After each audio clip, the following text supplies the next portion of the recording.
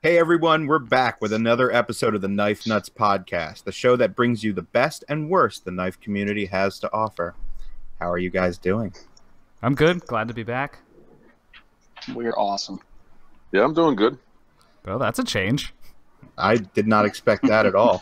I went shooting today. I just got back from shooting. I'm exhilarated right Oh, it's a good thing we didn't record last Thursday then. We were last all grumpy. Last Thursday was not a good day for me. My customers have been driving me nuts for about 2 weeks now, so it's I was pretty bitter last week. If you could believe that. Yeah. Never. And speaking of your shooting trip, public service announcement to schools in Croatia. Did you see the first comment was like a child in Croatia saying, "Oh, I need one of those for when school starts." Yeah, next what week." was that about? I did see that, and I didn't even comment on it. I was just like, you know what? I'm just going to ignore this whole post right now. Do we call the Croatian FBI? Do they have one? Who knows? Too far away for me to care.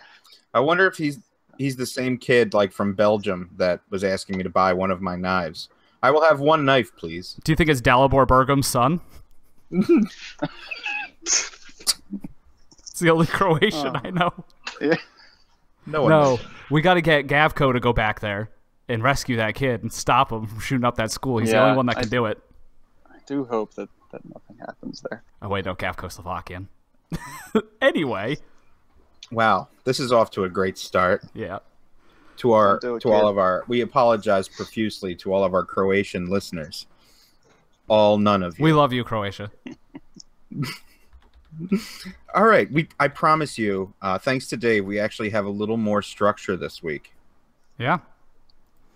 Well, do we want to talk about anything new? Because there is some new stuff for me. I don't know about you guys. Oh God, we have so much new stuff, and maybe you guys can help me figure something out because I'm actually on the fence about. I'm trying to buy one of the new Liangma Kuf KUF. The kitchen utility folder, yeah. Yes, and I can't decide which one. Oh, I can tell you.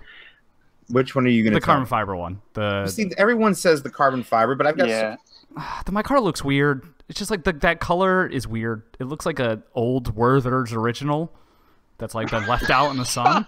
Have you ever had a Werther's original? They're delicious. Yeah. Do you want that on your knife? And also, you look weird, but we keep you around. All right. Yeah. You know what else is delicious? I don't have something prepared. Shit. Go to the next person. But I see what you're saying. Chicken feet. That's where I was going with that. Oxtail. Yeah. Oxtail is delicious. Oxtail is delicious. Do you want an oxtail handle? Probably not. I mean, if you made it from the bones, I think that would actually be kind of cool. Brian, make that happen. Yo, yeah. You know what? We need some weird animal part handles because they're not making the pony knife, Grant and Gavin Hawk, and I used to have horse hoof handles. So make the first oxtail folder. Yeah, no, thanks. It will go wonderfully with the Caribbean community. Yo, you know what? You'd have a buyer lined up. Brian Dunn loves things made from sheep, so it would be a done deal. I like a couple parts made from a sheep. It'd be a good way to use all those donkey carcasses coming out of the Cold Steel Factory. Callback.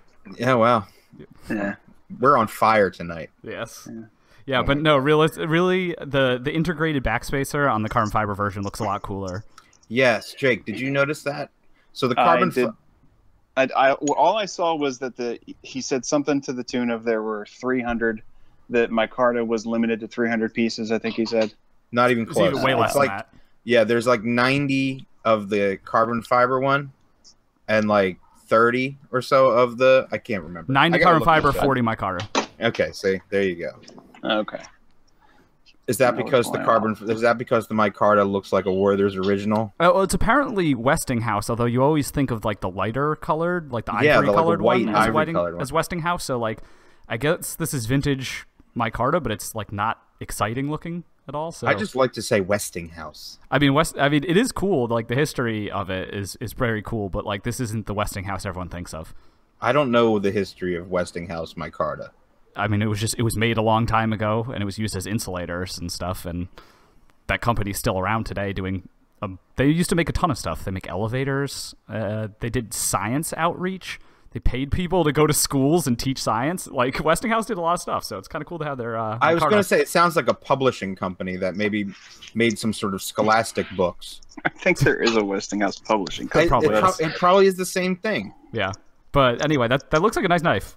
But yeah, but I mean, I'm sure Liang will give you a good deal on it. Liang is a great dude, and I'm going to be getting it directly from him. Yeah, I was going to say, not to blow the spot up, but that place Knife Outlet also sells Riot products for under map. So, if you guys are interested. Well, yeah. Top tip. Yeah. What else is anybody Always getting? plugging the Chinese, great. Hey, at least it's a friend of ours, friend of the podcast. Yes. I got a bunch of stuff. No, I'm not talking about it. I'm talking. Riot. Never mind. Yeah. I'm not talking about Liang. I thought we had beef with Liang. I was gonna be like, all right, I missed that. No, I love him. He's an awesome dude. Okay. Yes, Shout out to you, Liang. I got a bunch of stuff in. So, and you guys know what the most important one is, but I'll start small. Oh yeah. Really small. And since this is going to be a maintenance episode, I'll talk about this. The Fallneven CC4. It's a little pocket stone. It's two-sided. And it's supposed to be ceramic on both sides, which it is, but it's advertised as 1 micron and 0.1 micron, which couldn't be farther from the truth. And it's not really a surprise that a $20 sharpening stone does not have a 0.1 micron ceramic on it, since that would be 160,000 grit. So it's a good little pocket stone, but it is not what it's advertised. So Fallneven should probably update that shit. Not enough grit. No, really, it's very far from that, but it's nice. I got in one of those new Kershaw Emersons. I bought it on a total whim, the CQC 10K.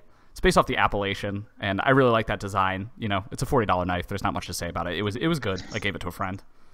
I bought a lot of those when they first came out and gave them all away. Yeah, they're good. They're good knives to give away because they're not flippers, so. And people can't handle flippers. It's like they have cerebral palsy. Like every single person that's not a knife person. Between Levon and I, we bought, I think, every iteration for the purpose of giving them away or just to check them out. And a couple months later, when that the XL version came out, it distinctly seemed to have come from a different factory, had a completely different level of QC and quality. Would you say that the one you just got was kind of like subpar, or it was centered? I don't know. Par? It was centered and it had a pretty good detent. So I'll say it was decent, but like the Kershaw, I mean the Chinese-made Kershaws are junk in comparison to like Real Steel or like Rake or some of these where I was going with that. Other that's exactly Chinese where I was brands. going. Yeah, they're like total junk in comparison. But my mom has bought 2 of the CQC 8. Is that the Tanto one with the black G10 and the steel frame lock? The 7K. There's so many of them. Maybe it's the 7K. Whatever. It's the Tanto one. My mother, of all people, has bought 2 of that same knife because she likes it so much. Yeah. To make up for our Westinghouse digression, I'll say another top tip. The Kershaw Injection 3.0, you can get that thing for like $10 now. Well, that's a good knife for $10. Yeah. Like it has contour G10 scales. It's nice for $10. It's an incredible knife for $10. But I also got into Boker Plus Lateralis, the Jason Stout production. Oh, yeah. It's awesome. It really is as good as everyone's been saying. It's really, really, really well done. It's $70. You get D2, G10 or stainless steel frame lock, but honestly, you can't even tell. It feels like a well-made titanium frame lock. I love it. Really? Very impressed with it. Yeah, it's great. Flips really well. It seems like no one's gotten a bad one yet, so that's really a surprise. And then the most important knife, the one that ruins our objectivity and turns this podcast into the Brian Nadeau fellatio hour. You mean your objectivity? Everyone's objectivity. We're all compromised now because we all have them. I finally got a Sharp by Design knife, and it's a Cyclone. Yay. And it's awesome. It's exactly what I hoped for. Brian was kind enough to make it more gray for me, and I love it. So would you have told him if it sucked? I mean, I will say that I think it is thicker behind the hedge than I would like. That's my complaint about it. It's my only complaint. I knew it wasn't going to suck. I've handled them before. You don't see anyone saying anything bad about them, so it's not like I'm going to magically have a problem with it. And as for your ruined objectivity, it's not like you got it directly from him. You got it secondhand from a very true. I did get it secondhand. Private seller. So it's not a true Okay, we still have some objectivity here. You didn't steal it out of his pocket like I've been. Yeah, and it's not like he gave it to you for $5 because you're a fellow podcast bro. You know, that would ruin objectivity. But buying it third hand or second hand, you know, third party. Third hand. if you bought it with your third hand, or if he sold it with his third hand and it had been dick smudged, then your objectivity would be ruined for a different reason. I mean, if this is the trademark dick smudge finish, I love it. Yes. That's the finish that was on that knife from Blade this year with all the smudges, the highly polished one. That one that you the said. Fingerprints. Remember that one? We should have saved. We should have saved. We should have saved this conversation as a segue into our talk about lubrication. Well done. Yes. But yeah, well, that's it for me. Is that it for me? Yeah, that's it for me. That's it. That's it for you. Yeah. Anyone Jake. else? I had a really big disappointment as far as unboxing this week because I finally found a good excuse to buy a clone knockoff version of one of Brian's Typhoons from I presume the Kevin John family of the mainland, and we all wanted to get one and as a joke and give it to him or send it in for service or something like that, but no one wanted to pay like $60, $80, $100 for one. And I found one on a flashlight forum for literally next to nothing. And the reason it's disappointing is because we didn't do anything funny with it. I know. We were just so excited that we had it and that we just sent a picture of it basically to him. And no one noticed. No one noticed there was a fake in that picture. That was ridiculous. Yeah. On Instagram, no one knows. My mind was blown. Like everyone's like, "Oh my god, so cool!" Like I sent the group a picture. It has multi-row bearings and like it's actually put together pretty nice. And it's very funny, but we totally. I'm sad we didn't do something funny with it. Well, if we did, maybe we will in the future. Maybe I'll make it pink and sneak it into Levon's collection or something. I don't know. Jake, like if you did what you said you were going to do, Brian would have had a coronary. That's the other problem is he cares so much. Yes. I was going to accept it as a new buyer, like for one of the. I don't know, for something, and send it in for service as a very angry, enraged customer. And we thought that would be a funny way to go about it. But the problem is he cares so much about his product and his reputation, he might have actually had a heart attack. So it might have killed me. Yeah. So my $20 joke turned into like somehow a bad investment. It looks like a decent beater. Whatever. I mean, it looks like it's weighed surprisingly well. It has negative detent. Oh, yeah, that's what I figured. The detents are always trash. Aside from the detent, there's no question it's made nicely. Aside from the detent and yeah, stuff. It's funny because they didn't even try to like, recreate Brian's detent shoe thing. They just said, "Fuck it, no detent." No, yeah, I thought he'd be very excited. They did not attempt the detent. I thought he'd be very sad. However, I sent you a picture of this. They did attempt the pocket clip. Pocket clip? The clip, right. Yeah, and they succeeded fairly well. Yeah. So I thought you'd be pretty bummed about that. The detent ball's more innovative. Or detent thing.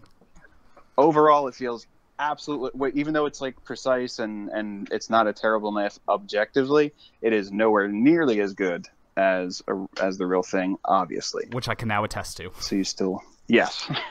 So you still win, and it's made with very thin stock. So, and we could take that as a fact because it's not like you haven't sampled enough of the real thing. Yeah. Well, it doesn't stop the fact that I'm wishing diarrhea upon you right now. At least you can recover from that. Like if you know us, Brian, you won't have to wish very hard for that. I had wings for dinner last night and tonight. Was it the same wings from the other night? Yes, it was. So you had wings. That is 3 savage. nights in a row. 3 nights. Oh my, that is fucking savage. And by the third night, there was only 3 or 4 left, and I didn't even care. What the? Oh my god. They were so good. Have some dignity. So good. That is very funny. With that. I have more dignity in real life than I do on the podcast. I will tell you the brutal, ugly truth on the podcast for the good of the show. I know we're spinning off the podcast into the reptile report and whatnot. Are we also going to have the bowel movement? Yes. Yeah, that's good. I like that. Oh God. Oh, Yeah. I those get are it. called- It's a movement. Yeah, it's a movement. yeah. Yeah, so you play on words. Exactly. Yes. A double on toilet. Sorry, that was bad. Wow. So what's next? Oh god. Anyone else get anything in? Is that it? We got so many flashlights. I've got some. Oh my God, the flashlights. Dude, so many flashlights. DT70s. Yeah. You've gotten way too many in recently. So we have. I God, changed with the the color of my flashlights. neighbor's house. I think I partially melted the bricks on my neighbor's house What is and it? turned them into a lighter shade. Is it a This thing fucking so laser bright. beam? It's so we have lights that now range from about 80 lumens to 16,000 lumens. You have to get that 30,000 lumen one though. It's gonna happen. I mean, Well, we're halfway there. It's like we had it the other night. You put two of them together. Yeah, we and each have a shined it at the deck, DT70. and we were both blind. Yeah, it was not good. Did you, by chance, both tape them to your dicks and then try and wave them at each other? Because I feel like that is much more likely. Our what dicks happened. would burn off in a matter of seconds because this thing, like, gets to a point where it's supernova. Yeah, that's the Knife Nuts flashlight challenge. Something tells me they use them just like fireflies to find each other in the dark to bang each other. Yeah, it's like the What? It's like the bandanas that you used to wear in your back pocket. Yeah, I don't know that one either. that's not going to hit our audience at all. I thought that was just like you were a fan, you were cosplaying as one of the warriors.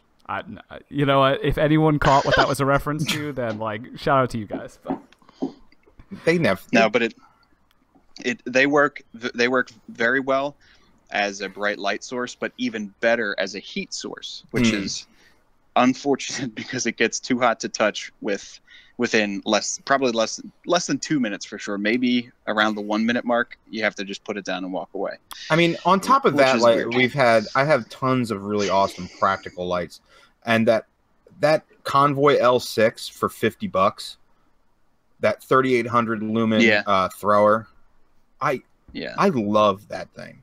It's an awesome searchlight. Brian, I'm getting you one. You're gonna flip out. Oh, great! You want me to find you in the dark, don't you?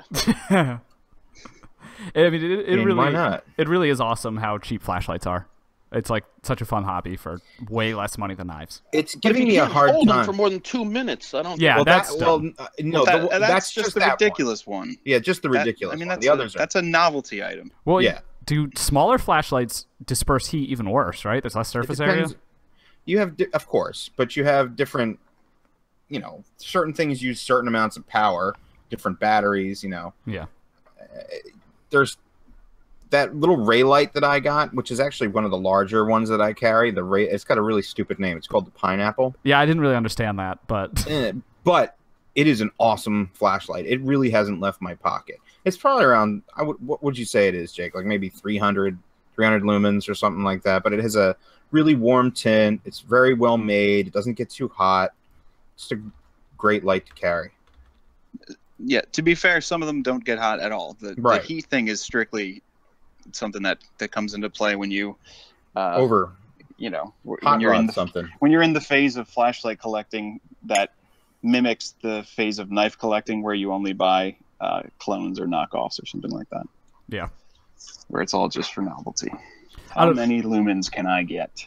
These flashlights kind of remind me of like the Spyderco lightweight knives where you have like S110V, which is like a ridiculous steel, which is the same as having like an insane amount of lumens, but then in like a shitty handle. Plastic. Yeah. Handle. So it's like you have this incredible capability, but it's just like not all the way there. It is very much like that because mine, not so much with Lowons, but mine came with surprisingly poorly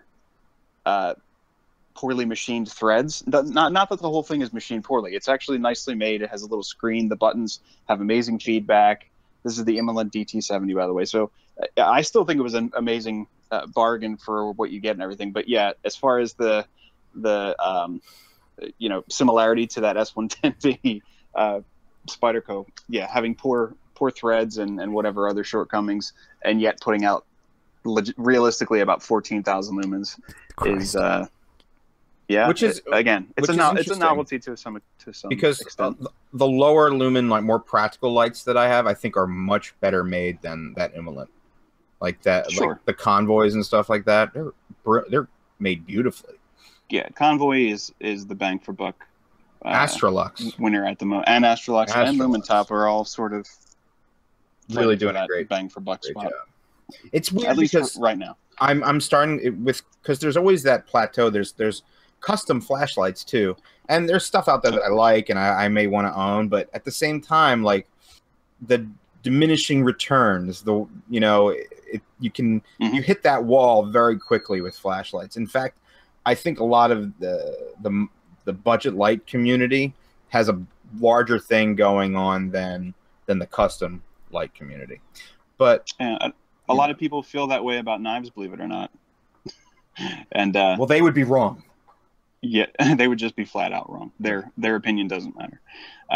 But yeah, no, when you spend time kind of jumping back and forth between those two communities, and if you get into a conversation, you see a lot of the same mindset and decision making and motivation, but you can substitute the word flashlight for the word knife. When people say, well, I spend my money on this, but it just needs to work, so I buy a cheap blank. And you could feasibly say that about either of them, but then you get into custom like Mokutai bodied flashlights and custom Mokutai framed knives, and they're both thousands of dollars, and here we are talking about EDC gear on a podcast. So whatever, there's a time and a place for everything. I say have a nice one of everything, or two, or whatever, and then or 15 go pay your bills later. Yeah, or 15. Yeah. To draw the people back in with a real juicy story, didn't one of them finally go supernova? One of your flashlights from a very popular brand recently, though. Jake, he's talking about your Olight. Yeah. Oh, the explosion. Yeah, you say that so casually. Well, because it was when you think of an explosion in like a high power flashlight, anything that has a battery, like a lithium polymer, you think of either a plane going down or someone's pocket catching on fire because their like mechanical vape mod had a short or something like that. This wasn't actually none of that. It was just the glass. And I still don't, I haven't looked into it enough. I haven't even talked to them yet. This just happened recently, but I had a light that was just on. I was just kind of doing a little testing of not a new battery chemistry, but an old battery chemistry. And 2 minutes after I looked away, the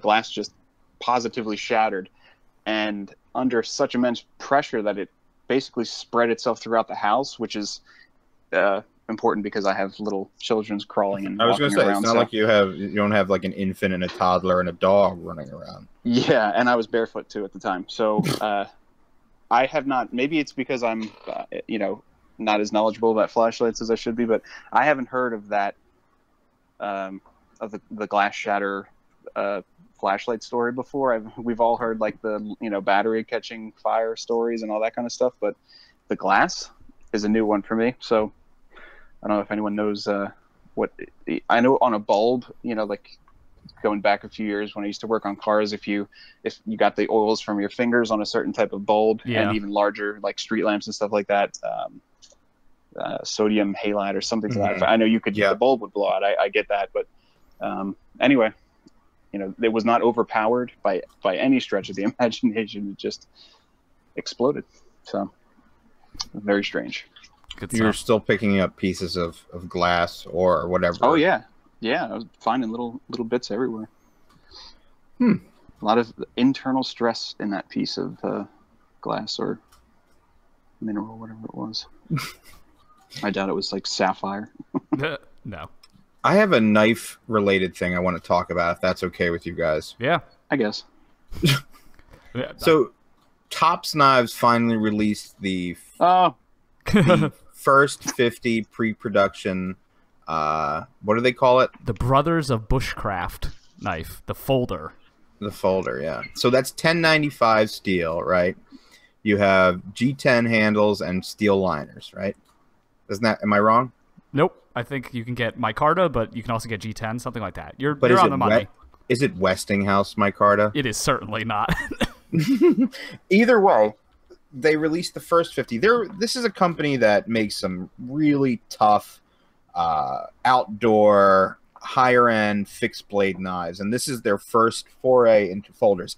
When they've been touting this folder for the past what, two years at least 2 years. They've shown prototype after prototype at show after show, but yet none of them have ever fallen into the hands of the, of users. So they're trying to build up the hype around this thing, and in the process, they're trying to sort of take a page out of Zero Tolerance's book and sort of build. What would you say they're trying to do? They're trying to. Yeah, they're trying to generate interest, build hype, generate for interest on everything. So they're going to release the first 50. They were going to release the first 50 pre-production models to the public, built to production specifications. And you think about the materials that are going into this knife, and I mean it's a USA made product, so I'm happy about that. But again, we're talking 1095 steel, G10 handles, and steel liners. The retail price that they're selling these first 50 at is $500. Yep. I don't think we're going to get any sponsorship from Topps anytime soon. No. Hey, listen, I've never owned one of their knives. I'm sure they're nice, and I actually was excited about this folder, but like for maybe $275, yep, or maybe 300 at full retail, right? But at 500, I think they're going to be chasing their tails a little bit. I mean, I'm sure they've sold all 50 of them now, but I remember 6 hours after, or a good while after they had made the initial launch, 50, some of that first 50 were still available. Yeah. So, well, that's. I have three things here. One, Topps folders have always been extraordinarily expensive and really fucking weird. Like everything they do, like Topps is weird. They make a lot of weird Super Mall Ninja-y stuff, but they also make some functional stuff. But generally, their prices are like kind of high for 1095 with some micarta. Mm-hmm. You don't see 1095 used in the folder world that often. No, because there's shitty ad retention. I was under the impression that this was their first folder. No, they've made a few others and they're really, really bizarre stuff. Like really weird. Yeah. What else? Oh, they should have just had the good sense to cancel it, like Azula, like SE did with the Azula folder that never came out. Oh yeah. Does anyone remember? That was years. For years, it was like that was like the holy grail, and then they were just like, no, it's not happening. They just gave up. I mean, how hard can it be? Like I feel like, let's use Brian as an example. He's producing a knife in his garage, And the Mini Typhoon, what was the retail price of that when it came out, Brian? It starts at $450. Yeah, I'm just saying. Yeah, that's S90V in a titanium frame lock, and made by one guy in a garage, and made by one guy in a garage, made by hand, one at a time. Yeah, and I've seen some fairly impressive. Who can barely eat because he's doing it at that price. Yeah. Who's working 18 hours a day to survive. He's actually sitting on a bucket. It's much like the Riot factory. If it makes you feel better, they're probably selling way less of these knives than you've sold Mini Typhoons. Yes, definitely. Without a doubt. Yeah, it was such a weird to think of. Either way, it blew my mind. And I can't speak to the quality of the knife because I probably will never have one because I don't think I could justify spending $500 on something like that. On a bushcraft folder. Oh, yeah, exactly. For all the bushcraft that I do. Yes. Oh, no, they're still in stock, by the way. Oh, no way. Yeah, they're still in stock. So we are how many days? We're recording this on the 24th. 24th. And when did it release? Last Friday? Something like that. And they haven't sold 50 of them yet. I mean, it's $500 fucking dollars. That's what you know what I mean. There's people out there that'll do it. There's an ass for every seat. Right? There's that I think is Topps motto. There's an ass for every seat, and there is a hand for every mini axe with a 2-inch blade because they make the weirdest shit, man. I remember when I was first getting into knives, two names stuck out as like, oh my god, you gotta have a Topps or you gotta have a Strider. Yep. I was just like, wow, I wish I could own a Topps or a Strider. And you've owned one and not the other. I wonder why. Mm-hmm. Yeah, weird stuff, man. Mine was GTC, and I'm still in the same boat. Yeah, well, I mean, we'll let that one slide, Jake. I put Tops in the same category as Extrema Ratio, the Italian company that makes weird ass knives for weird ass people. Extrema Ratio. Yeah, Extrema Ratio. They just who buys those? The same people that buy Tops knives, I guess. I know one guy on a. Oh, did you guys hear the thunder? Was that you just moving like a rolling chair? No, dude, that's the actual thunder. Oh fuck, we gotta hurry along. Yeah, damn. Anyway, you know who actually bought one of those? Ex Machiavelli. From the now, I guess, are they defunct? What's happening? Where's our brothers in podcast? I don't know. We'll just roll them into here, then we'll have a completely unlistenable podcast with 6 hosts. With 6 people. That would be. Although I think with the Ferrum Forge guys, I thought we did a pretty good job. Yeah, it would be doable. Extraordinarily difficult. Jake and I didn't talk. Yeah, that's true. You guys didn't say a word. Yeah. Okay, so it wouldn't be doable. No, it's not doable. Scratch that. Sorry, guys. But yeah, Richard did buy one. I think it was the BF2. I don't know. Extrema Ratio makes weird knives. Like, there's just no appeal to them. The materials, like, nothing about it. The designs, I don't know. What's the Italian Special Forces is really keeping them in business? It didn't. It blows my mind. What are they? If you go look at these knives and tell me if there's something that you would want to own. There isn't. Listeners. Yes. Listeners, not Dave. I can answer for you guys. It's no. Also, what do you think the Italian Special Forces are doing? I mean, shout out to Italy. My mom's from Italy. But, like, what kind of crises do you have in the, like, spaghetti shop that you need a folding, like, fixed blade, like the Extrema Ratio RAO? Like you've really got to cut that Neapolitan pizza? Or it's like, oh no, this sorpressata, it's so strong, I need to get this ridiculous... For someone whose mother is from Italy, you clearly know nothing about that country. It's pretty amazing. She didn't take me there. It's not my fault. She didn't take me there. Oh, God. Wow. Okay. That was pretty fun. Shout out to Italy.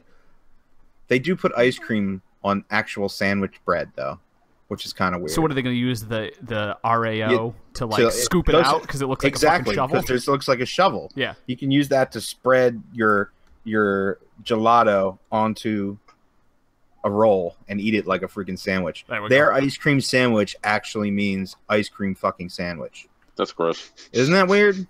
Shout out to Italy. You actually want to try it though, don't you? Actually, you know what? I really should apologize to Italian people since I slandered Lion Steel so hard. You really did. One last thing before we go into our main topic. Does anyone know the YouTube channel Advanced Knife Bro? He's Dude, shut up. Look, you know I love the Advanced Knife Did you Bro. see the SR11 lock failing miserably? Get the hell out of here. Dude, shut up. You know I love the Advanced Knife Bro. That dude, I love that guy. Yeah, his knife reviews are transcendent. Man crush of the year. I'm completely okay with that. They are transcendently weird, his reviews. But yeah, did you see the SR11 fail? I did see it fail. You know, I literally ejaculated as soon as I saw that lock fail.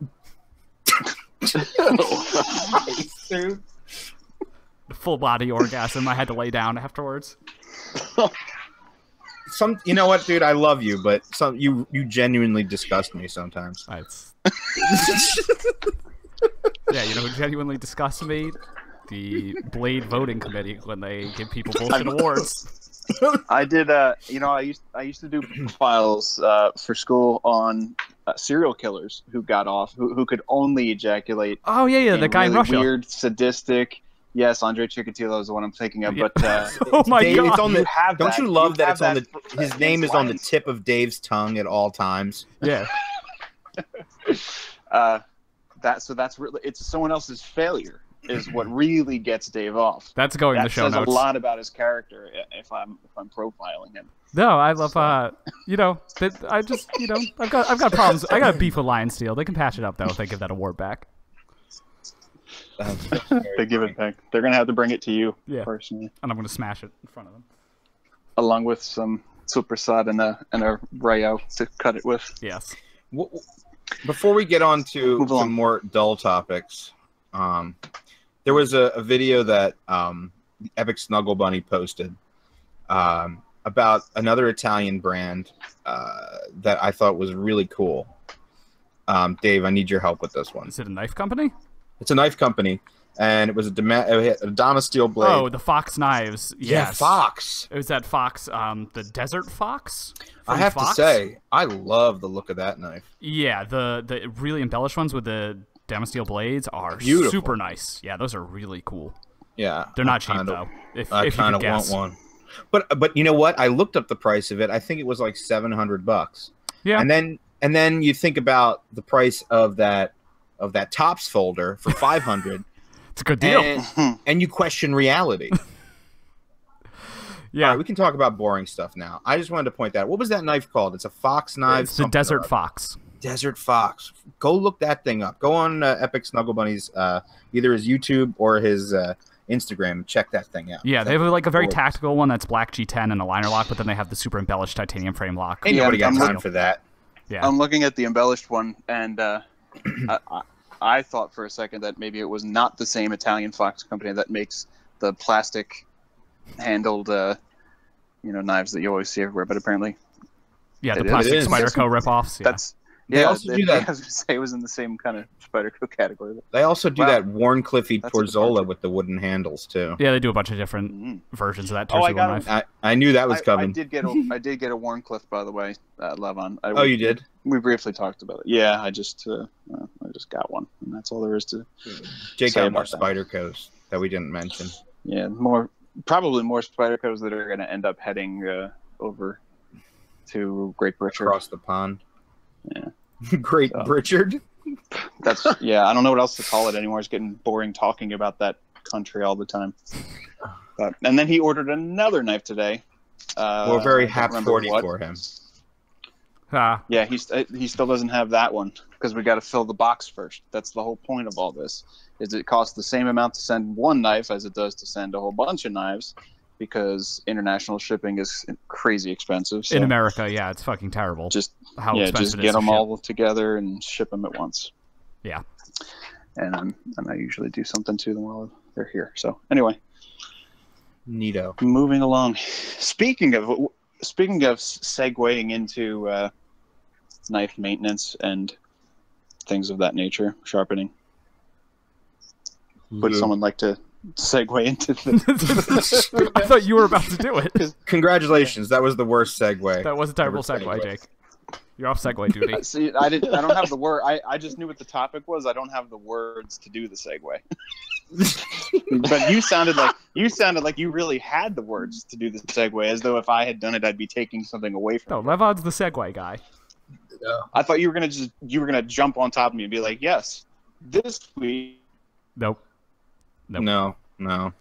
It's all right though. So, y'all want to talk about? We're going to be talking about lubricants and LubriCANTs. Whoa! I'm just gonna stop recording now. Yeah, just hit stop. Yeah, we're going to be talking about knife maintenance this week. A sort of dry topic. Which is funny because my last post on Instagram, I asked like, "Hey guys, what do you guys want us to talk about today as we record tonight?" But Dave already had a whole thing planned out, so yes. we'll get to your suggestions, which were awesome, by the way. This has been an extraordinarily unstructured 40 minutes, so it's a good thing the rest of it will be very rigidly structured. Exactly. You guys can tune out now if you want. Yeah. Well, I guess if we're going to do maintenance, we should start small. Lubricants. And lubricants. And lubricants. So if you have a folding knife, it has a pivot, and pivots occasionally need to be lubricated. So basically, let's start by saying, like, if you own a lot of knives, your knives are going to either sit there or get used, and either way, you're going to have to try and take care of them at some point, because for a lot of us, they're not small investments. For a lot of us in the community, we have knives that cost a lot or cost a little, but either way, it's a tool that we want to perform. So you've got to keep them clean or lubricated. Or else it won't work. Why don't we just run through what does everyone use for lubricant? I use Daiwa Real Oil because it is cheap and it works pretty decently. Did you just say diarrhea oil? Yes. Concentrate. That's what mineral oil is. Well, I got a lot of that. Yeah, mineral oil, that's exactly what mineral oil will do. When people use mineral oil to lubricate their knives, you cut food with that, It's gonna be diarrhea oil. But anyway, no. And it is sold in the diarrhea aisle at the store. That is true. No, Daiwa, D-A-I-W-A, it is a Japanese company, I want to say, and it's for lubricating fishing reels. So it's pretty thin, and it works. It's like $8 because I've tried a lot of other lubricants, and I tend to err on the side of it all being bullshit. So what do you guys use? I use whatever Jake puts in most of my knives. Well, that's easy. That is true. Jake, what do you use? I'm gonna let Brian go because mine will probably be long and boring. Because I use 10 different things for 10 different purposes. Yeah, I kind of, my feeling about it is once the knife is kind of, or at least mine, once they're broken, it doesn't matter too much. After like just regular maintenance on them, you can just drop pretty much a drip of any kind of oil in there is going to do what you need to do. Wait, are you telling me I don't need nanoparticles, like nano robots, to lubricate the pivot on my extremely simple machine? Do those look like the scrubbing bubbles? Yeah. The distance that these bearings travel and the surfaces that they're on, it's all bullshit. I mean, it is. It's snake oil. I even think with the the ceramic bearings, it's all crap. This stuff is like under no load. It's you don't need something major. My concern, what happens to basically everybody comes to me, like my customers, and ask me, what do I do? How do what do I change it with? Because what I do is I put grease, I pack the bearings with grease, and then I also use an oil. Now, what basically happens is the grease gets pushed out of the way a little bit, and it kind of makes just a little barrier for sand and any little hard shit to get caught on, and that's the reason I do that. But I don't recommend that people take the knives apart to repack them with grease. I all my knives that I use, I basically just blow out with air and put a drop of oil back in them. I was going to say, like, one of the top things you want to have is some compressed air, right? For any sort of... It can even be, you can even use like a brake cleaner or, contact cleaner or something, just whatever to blast the shit out. Anything you put on your food, basically. Well, if you're going to use it for food, my hands are in brake cleaner and shit all the time anyway. That's the least of my problems. I worked in the printing industry, but I've eaten blue sandwiches because my hands were just like filled with ink, and you don't have time to stop. I've literally eaten blue sandwiches. Oh, how about blue waffles? How many blue waffles? Is that worse than blue waffles or not as bad? I just want a whole episode where we learn about the printing industry. Yeah. That's our other podcast. We had that a long time ago. Yeah, that's pretty cool. It's called Bookcast. That's pretty much where I cut my teeth and everything. But I was doing a whole lot more then than I've done in a long time. Because I was doing PLC work and writing PLC programs, and you're working on $1 million machines that have to put a dot in the same spot, on a piece of paper that's going 2,000 feet a minute. Okay. It's pretty amazing stuff, and the tolerances that are there. It's yeah, that stuff probably needs like an actually good lubricant, and might actually need like nano robots or whatever. Yeah, you have to filter the oil as it goes. As the sumps are pumping oil through them and everything, because all that shit just their gearboxes need to be so precise. So the opposite of knives. I can't stop picturing the scrubbing bubbles. That's what nano oil is. Go on the website. They have a little picture of the little scrubbing bubbles, like, making your knife smoother. Hype. I'm not saying that stuff doesn't work. I'm sure it does. It's oil. I just don't know, like, does it really do anything that special?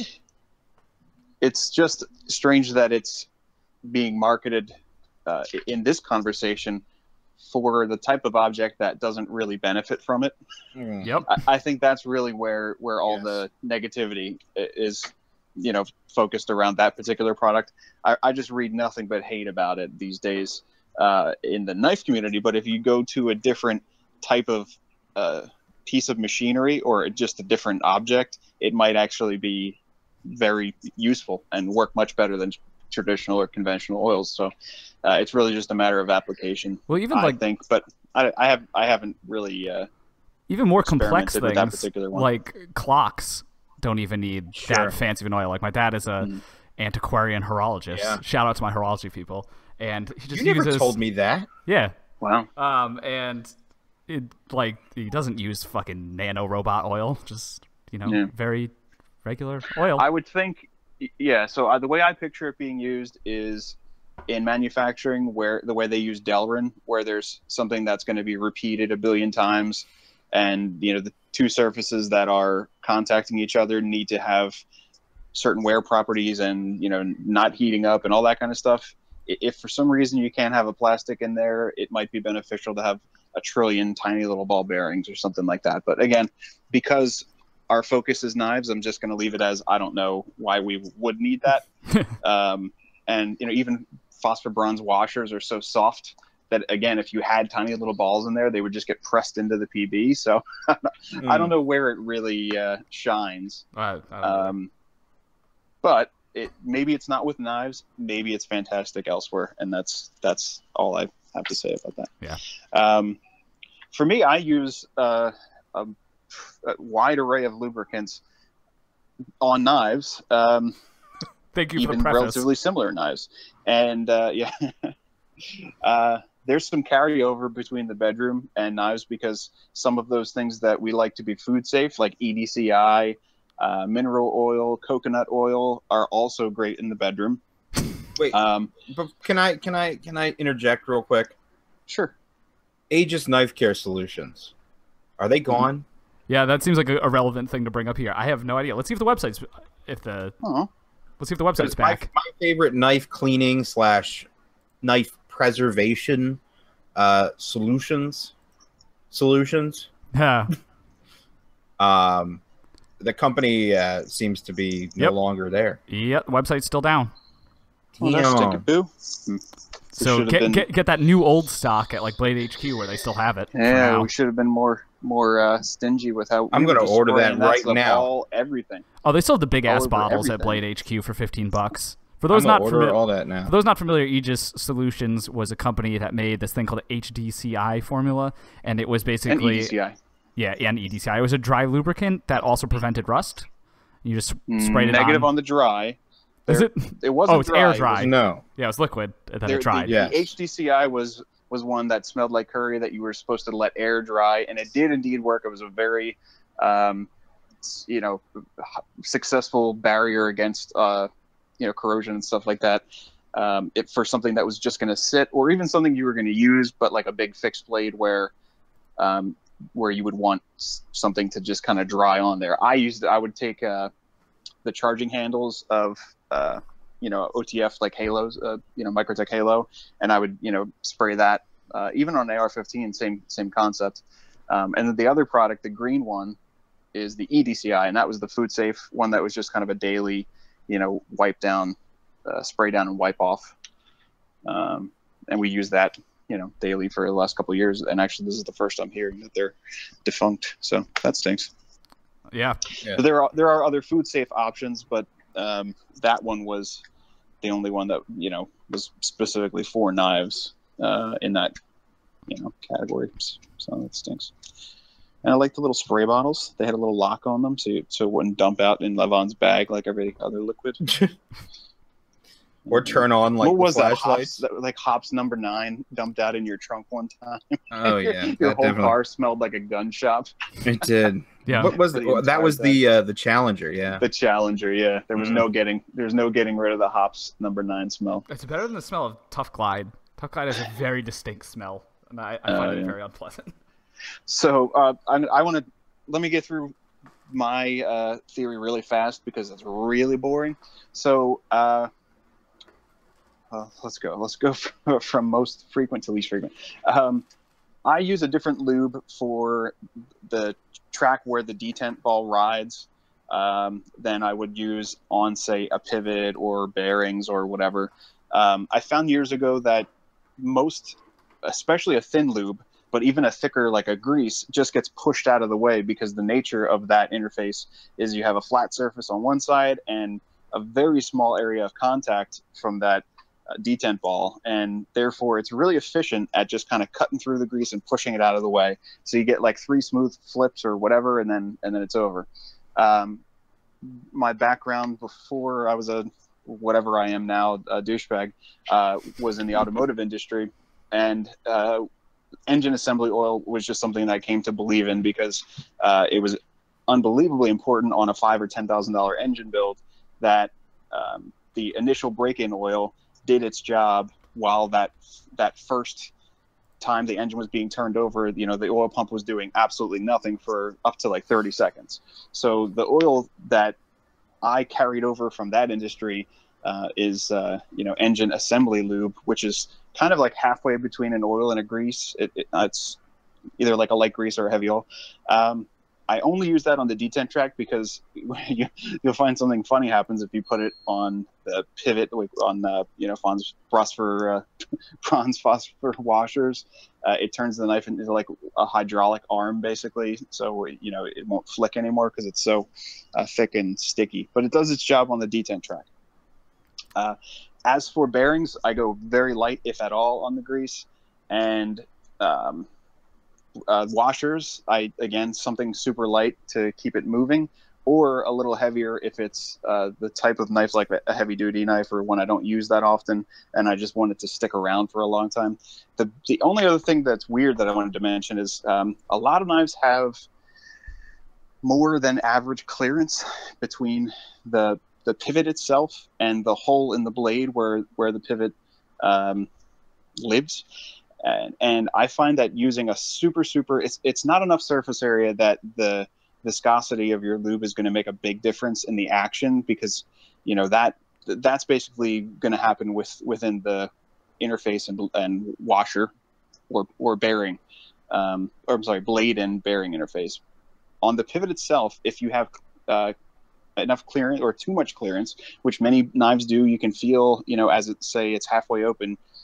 Or when you're just disassembling, you can tell that there's some clearance there. I like to fill that void with a really hardy, heavy-duty kind of lube that will stick. Again, going back to the engine lube, or even like a synthetic grease that's like a marine-type grease, or something for trailer hitches or something like that. Something that will help fill that gap, because while there does need to be some kind of a gap, otherwise there would be stuff that just everybody has. Yeah, well, if you have a lot of hobbies, you have everything from really, really light up to really heavy lubricants. So I don't know. If you want to take anything away from that spiel, just don't use WD-40. Yes. But yeah, like Brian said, the other thing that people seem to universally neglect is, if you're going to go so far as to take your knife apart to clean it and then re-lubricate it, don't forget to actually do the cleaning part. I see a lot of people putting their knives back together with gunk in, like on the lock face, that hard to clean area where the lock bar interfaces on the lock face of the blade. I'll open that, stick a piece of paper in there and close it, and then, kind of move the paper and close it again, and do that 1,000 times until the paper comes out clean. I always buy re-up on wooden Q-tips because they're more rigid. You can really get in there and get the gunk out of the way. Recently, I went as far as just straight up purchasing syringes to sneak a little bit of grease onto that detent track on knives where the track is not visible. But Brian mentioned using a harsh abrasive type chemical like brake clean or electrical like contact cleaner, which I think is really overlooked. Again, if you're going to take the time to take the whole thing apart and re-lube it, I think you should start with a nice clean slate before you lube it, before you put it back together. And you do kind of need something that harsh for these types of surfaces that have just had grease on them for their whole lives. Basically, the pores are going to get all caught up with stuff. And what sort of the last thing I wanted to mention is just make, especially whether we're mostly dealing with titanium frame locks, whether they have a steel insert or not, please make sure there's no grease or lube or WD-40 or bodily fluids or whatever where that lock interfaces, because if it's titanium on steel, it'll make it sticky, and if it's steel on steel, it'll make it slippery, and you may potentially cut your finger off, like someone I know did. Sorry, that was just kind of on a ramble there. What were you trying to say, Leva? I was just going to ask what sort of hermetically sealed chamber you use to disassemble your knives, because I can see you doing that right now, and everyone at home is thinking, "Wow, yeah, it's like a Bubble Boy situation." yeah, here. definitely, yeah." You bring the knives to me. I don't go to the knives because I have to stay Correct. in this bubble. I wish I had that kind of patience, but I always just rush things when I'm like disassembling knives, and it's a bad habit. That's kind of part 2 of my spiel. Oh God, which is only one sentence. All of that is assuming that this is part of like a hobby. If you just want to like get the thing sharp, get it clean, and get it back out there, then there's a different set of advice altogether that we can get to. Yeah. maybe we should get to that. All right, well then use WD-40 and go get a new hobby. That's what I like. To tell you. That's what I like to hear. Yeah, send it to someone who does maintenance and tuning and sharpening. Or just, there are easier ways to do it if it's really not fun for you. Like, I always talk to people about RC stuff. Like they only want to drive it or fly it. They don't want to work on it. And then there's the polar opposite where, people enjoy the building part so much more, so that they just turn into models and they just kind of sit there forever. I'm somewhere in between. So what Brian said about not disassembling your knife is a very, very good piece of advice. Yep. If you're not interested in taking it to the, hobby level where you understand what you're doing, you're probably going to do more damage than good. And if that's the case, compressed air, like we said, is your absolute best friend. Find a lube that's kind of in between. And that's where I really liked the EDCI, because you can get it all over the knife and it won't hurt anything. So we're going to have to find a new product to recommend that kind of fills that. Or we just buy all the stock that buy all the remaining stock and then mark it up, and then resell it, and mark it way up. Knife nut solution. Stuff. I mean, yeah. All the ball sweat. I just take business cards. I mean, index cards, right with a crayon on there. Knife nut solution, and start reselling it through Instagram. It's knife nuts branded ball sweat. Ball sweat, yes. That's in the paintball industry. That's someone was smart enough to just buy 5 gallons of Dow 40, which is like a really common industrial lube. They added a dye to it and sold it as hater sauce, I think it was. Oh, I remember that. 100,000 times the price. Like a tiny little scoop of the stuff is like $20. You could buy like a jug for that price. So maybe that's what we'll do when we find a good all-purpose knife lubricant again. Yeah. But again, just blow it out and whatever. I don't know. It's hard for me to recommend on that end of things, because I love sort of getting inside and getting things pregnant. God, I'm the exact opposite. Yeah. So, well, you tell me what you like and what you don't like, and maybe we can go. No, I don't enjoy disassembling, so I don't use grease, because I have fluorinated grease, which I use occasionally on like Chris Reeve knives, since they're so easy to take the blade out. But I just generally just use oil, because I don't want to disassemble knives that I don't have to, especially just to add lube. So that's why I generally am an oil-only guy. And Chris Reeves knives are one of the few that are intended to be taken apart, because when you go to reassemble the knife, it's not sensitive to the amount of pressure, the amount of torque that you're putting on those screws. The purpose of that bushing and the tolerance put on that bushing is so that you can just kind of crank it down or half crank it down and it'll still function. The knife, the word tuning that I use when I talk about reassembling a lot of these knives is really an accurate word, because they're so incredibly sensitive to how much torque you apply on the hardware. And for that reason, I'll concede that much, in that if you really don't know what you're doing, then you'll probably do more harm than good. So for those knives, or for those collectors, there's nothing wrong with just blowing it out with compressed air and putting a drop of lube in the pivot area, which is what most manufacturers recommend anyway, and what Brian recommends. There's nothing wrong with that method. But again, it all depends on the end user. Some people listening to this podcast have 3 knives or 5 knives or 2 knives, and some have like 160 knives, and you know, if you have a huge collection and you live in a humid area, you're going to have to at least coat the blades. You know, even a you know, steel that's technically stainless, but it's sort of on the verge, like S30 and, you know, steels like that, you will still eventually, you'll see them start to develop some kind of oxidation. And I know people get all up in arms about that stuff. So if nothing else, you know, stop the blade from rusting if that's going to keep you up at night. But I can't tell you how many knives I've opened up that either that were mine or other people's knives, and the bearings themselves had big chunks of rust basically floating around in there, and you know, from the knife getting wet at some point and then not having enough lube to sort of ward off that the corrosion that comes from the, I don't know, salt water, maybe, whatever it was. But that's a case where WD-40 actually would come in handy, believe it or not, because it would displace the water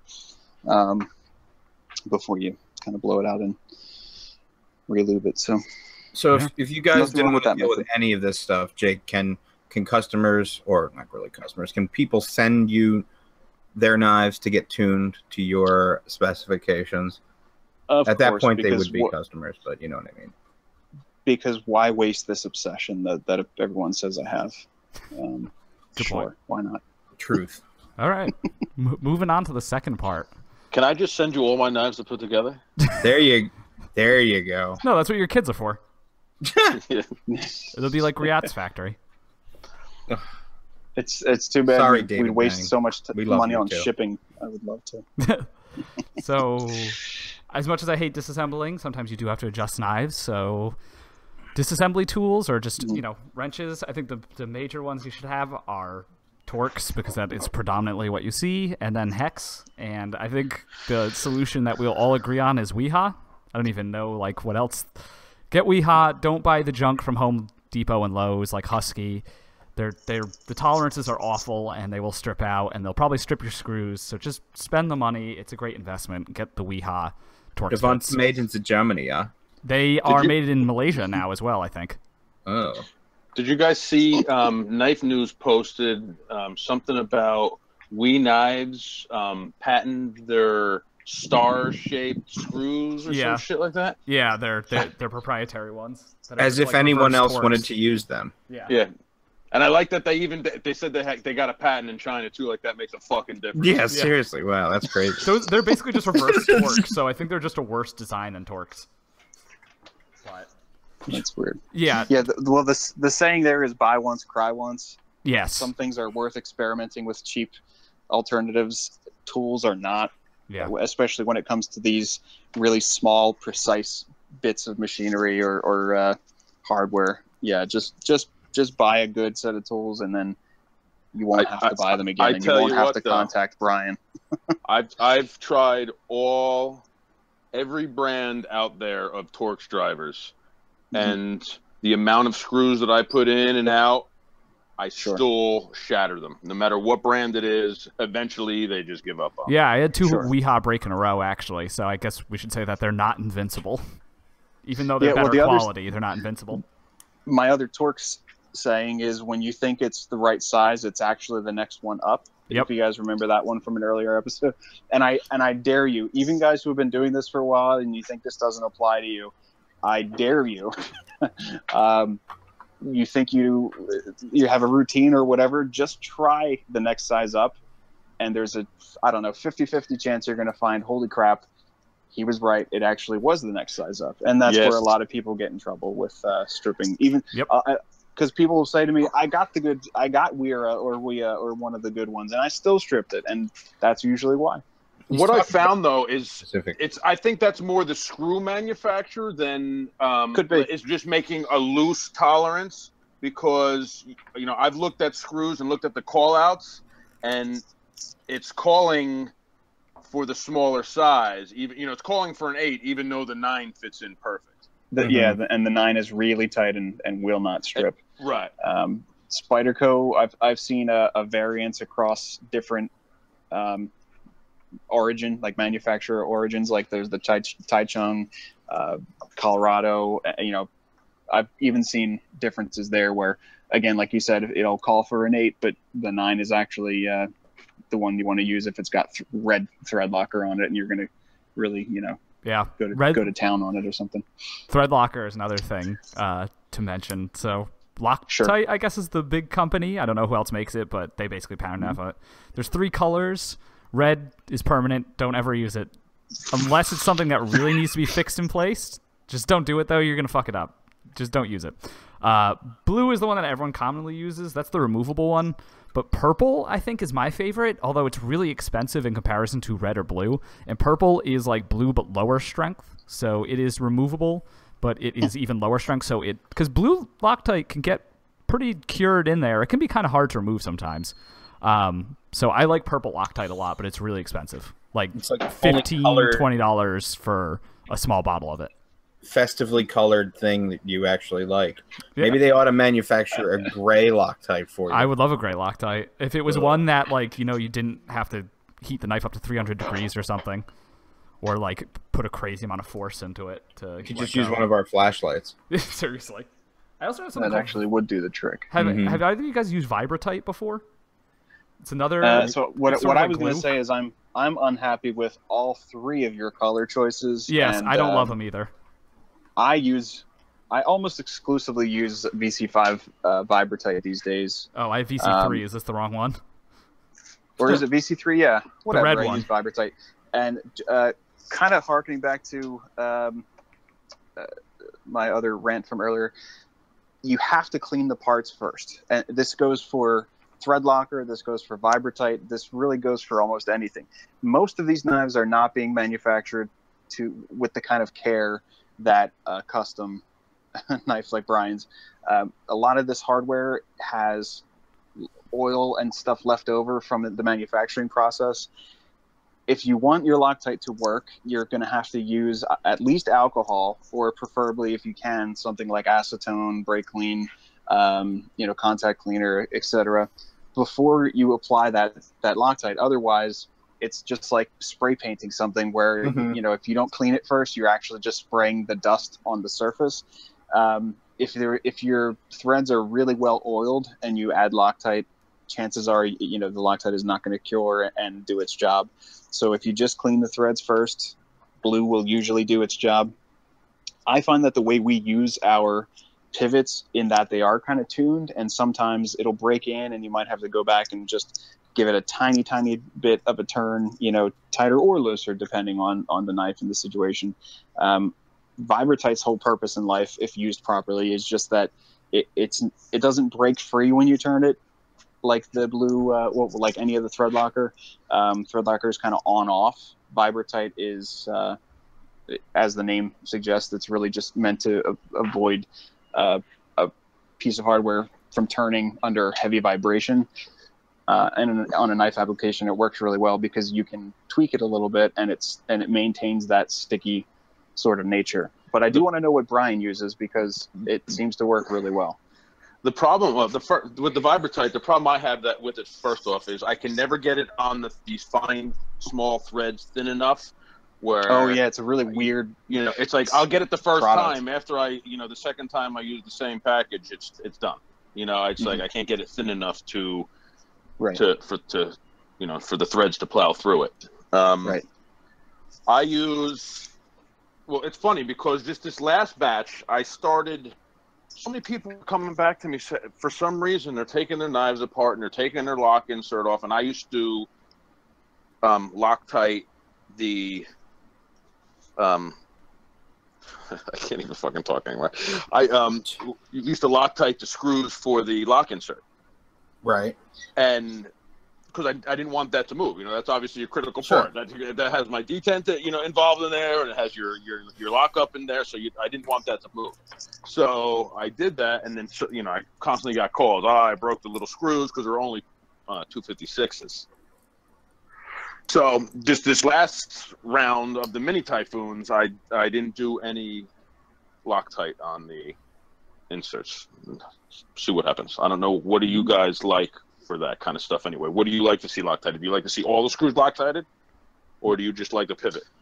Not necessarily, but well, first off, what do you use on the pivot? Because I've noticed that it has the kind of properties that I like, and I don't know what you're putting on there. For the pivot, I'm using Scotch Weld.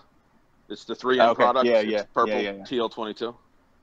Yep, that is the other. That's one of the few that I have not tried yet, but I've heard great things from people like yourself, apparently. Yeah, and that's sort of like a Vibratite on steroids. And from what you're saying, I guess it's thinner, so it's a little easier to apply.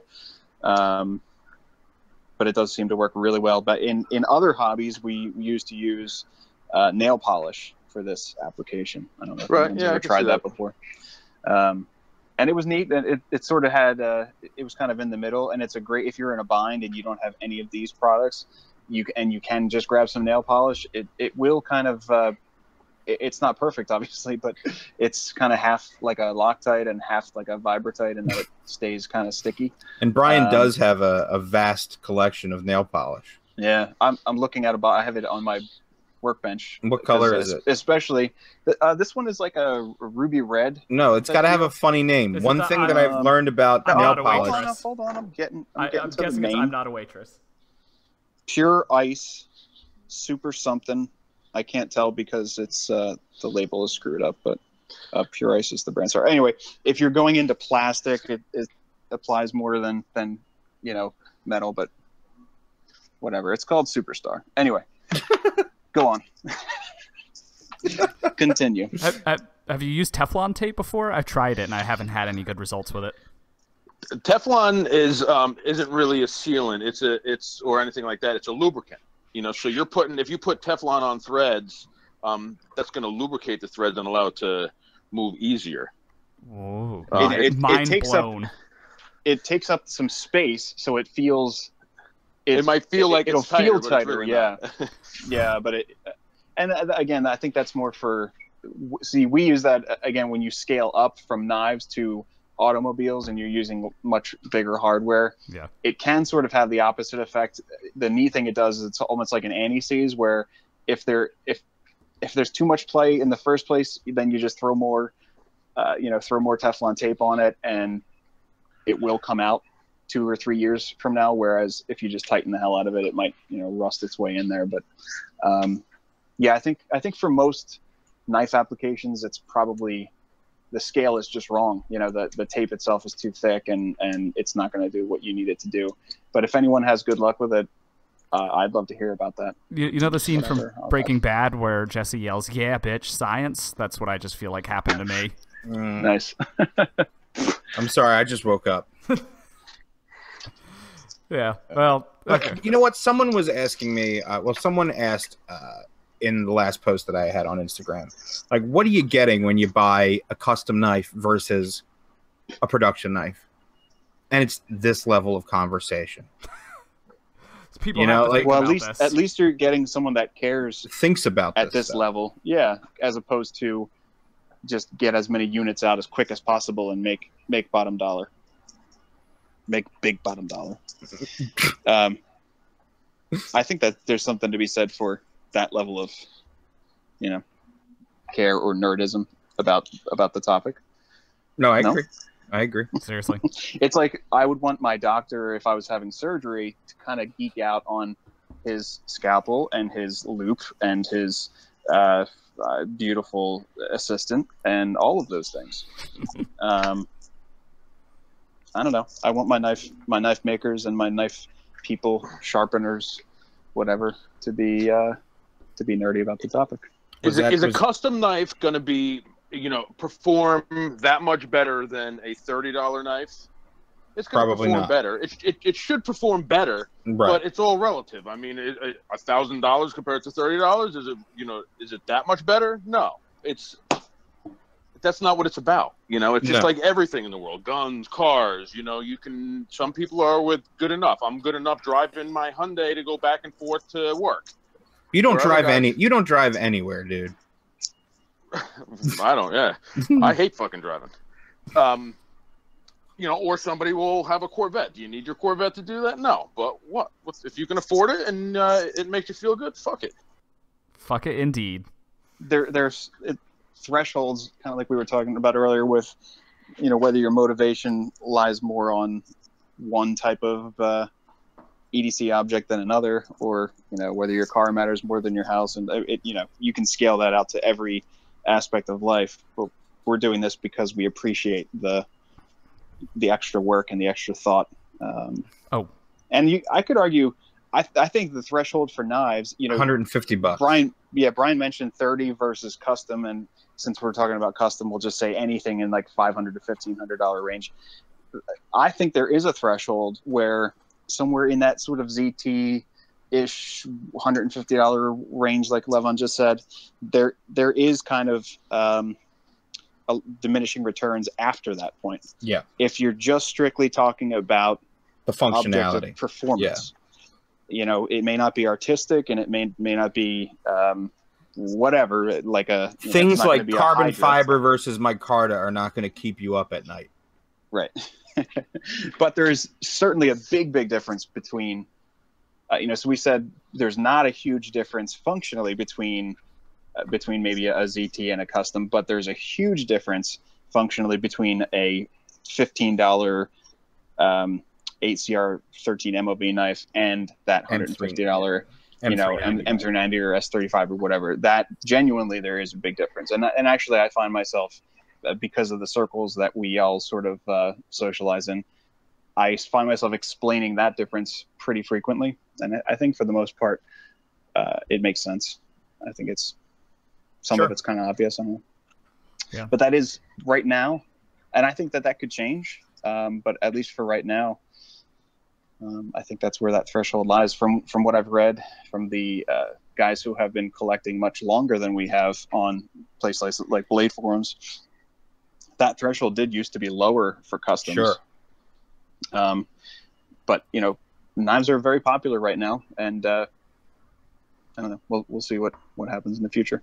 I mean I hate to talk about it more because it's everyone and their mom seems to be getting one, but that Real Steel Megalodon, that the updated 2017, that thing is unreal for what you pay for it. Yep.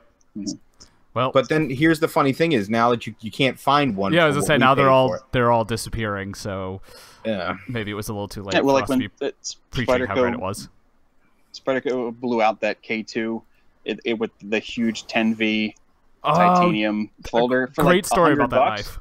And now you can't get them for $100 anymore. Yeah. So sometimes there's things that kind of break the threshold a little bit, but I again, if that's the point we're getting to, it'll normalize, and it'll all fall back into that same category, that around $150 is the best bang for buck. What were you gonna say, Dave? Two things. So yeah, one, there's one of the Liangma KUFs on Blade forums right now for $345. But two, great story about the guy that designed the K2. What's his name? Farid Mayer. Farid Mayer. So there was supposed to be a smaller version of that, but him and Sal got into a fight on Blade forums, and he was just like, "No, cancel the whole thing." So that's why it got discontinued. There's no. Well, I don't think it sold well, but there was gonna be a smaller version, and ain't no K3 now because they got into some fight like on the public forums. No way. Like the least professional way to handle something. Okay, Dave, you're no longer allowed to bring up these things without excerpts. Oh, sure. Yeah, let me find it. It's great. Yes.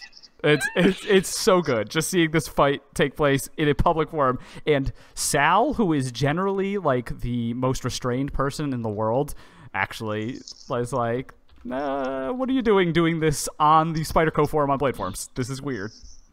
Let me find it. Yeah. That K2 though, I've got one. I love that thing. Yeah, that's a lot of. It's a lot of 10V. Nice. It's a lot of 10V in titanium for $100. Holy it's crap! Still not dull. We tried to dull that knife. Yeah, it's still not dull. 2 or 3 times we tried to dull it, and I'm not doing something stupid. I mean, under normal use, but lots of it, and it's still pretty sharp. This is great. So people asked for an update in like November 2016. Sal goes, the issues we're dealing with are not regarding the design, but the designer. There seems to be some disagreement regarding trademark issues. We've written with no response. The ball's actually in the designer's court. Sal. Next post for Reed Mayer. I will pull out of this completely. Wait, what? That's it. I will pull out of this completely. Is him severing their agreement, and then Sal responds, "Hi, Fareed. Perhaps you should Perhaps you should be letting me know rather than public announcements, since I'm the guy in charge. It seems your way, scare quotes, is not working with me. Our attorney is still being paid on this issue. Sal." And that's it. And that is the implosion of a knife collaboration. Wow, that's very interesting. So ain't no little K2 coming. Is still being paid. See, that was totally better with the excerpt. Don't you agree? Mm-hmm. He will pull out completely, unlike Jake. Pull out completely. Yeah. Oh God. We can't escape it. Everything. I actually had a custom Friedmare that I was on the books for, and when it came up, I was like, "No, I really don't want this anymore." Well, those seem to have like the worst resale value of all time. History of that's when I came up. When I was finally like a year later, he was like, "Hey, you're up." I was like, "Find someone else, brah." Nah, I'm good. It was like, So that's a whole story. So shout out to Friedmare for ruining your chances of getting another production knife. Good for you. So there's another. Maybe we should save that for another topic. It's like people who get on makers lists and then decide to like jump off of them. I mean, in this case, I think I did the right thing. It was my first and only time doing it. But do you really want to get me going? Yes. Yes, we do. I'm ready to burn a whole lot of fucking bridges right now. All right, maybe we'll save it for next episode. You haven't any trouble selling those knives, though. Yeah, that's I know it's not that. It's just these people are ridiculous. Get your act together. I have guys that have been on the list. It's like I'm literally their knife is being made as we're talking, and I get an email from them. I don't carry knives that big. I only, Are you kidding? Based on the size of the knife at this point? I only carry knives that are 3.25 inches or less. Okay, well, you knew it was 3.5 when you fucking bought it. Yeah. It was like the whole idea is that it was a 3.5-inch knife. That's great. Exactly. Yeah. You know what I mean? So, people I'm starting to keep a fuck you list, and everybody who dicks me around goes on the fuck you list. No fucking knife for you. There was actually, didn't you actually? The knife Nazi. My God, there's an actual typhoon Nazi. There are legitimate reasons why a lot of time can pass between where you decide to get onto the books for a knife and you realize you don't want a knife that's worse than the production version. And that's part of why I pretty much do things in 6-month batches. Normally, this last batch of mini typhoons, I did go into a little bit early. I wasn't really prepared to open the second set of books so early. I did it for 2 reasons. One, is I was just getting hounded by people to get on to get one. And at the same time, Daily Badass lost his whole account and everything, and I wanted to try to help him out a little bit, so I did a little advertising with him. And, part of that was getting the books going again. So it just happened a little early, but typically it's a 6-month wait. And that's important information, because I know a lot of people who are on your books for the next batch of the Typhoon this is their first custom knife, and they have to realize the level of communication that you give is generally not the norm. So you give a lot of communication. You let people know what's up. People know what you're working on, and you put out a time frame that's usually spot on. I'm normally pretty close with my time frame. I told everybody when I get back from Blade, that's when I'm going to be starting them, and waiting on Waterjet a little bit and here and there, things. But overall, in the end, my schedule is normally pretty good. Speaking of which, you were trying a new heat treat, right? Or with I think I'm going to try Paul Brothers this time. Unfortunately, and they've always been good to me. I can't say anything bad about them except for this last, last couple knives that I sent them, like onesies and twosies of things. Things got all fucked up. That big fixed blade I made. Yeah. Oh man, that thing was cool. R.I.P. They bent the tip on it, and then I don't know if trying to fix it, it almost looks like it fell out of fell off of where they were hanging it on or something, and it apparently the tip bent, and then they got a chip in the blade. So I mean, I got it out decent, but it's not something I can sell now. Now I got to, I have a lot of fucking time into I'll take it. 99% of the people wouldn't see what I'm seeing on it. They're gonna think it's perfect, but to me it's not.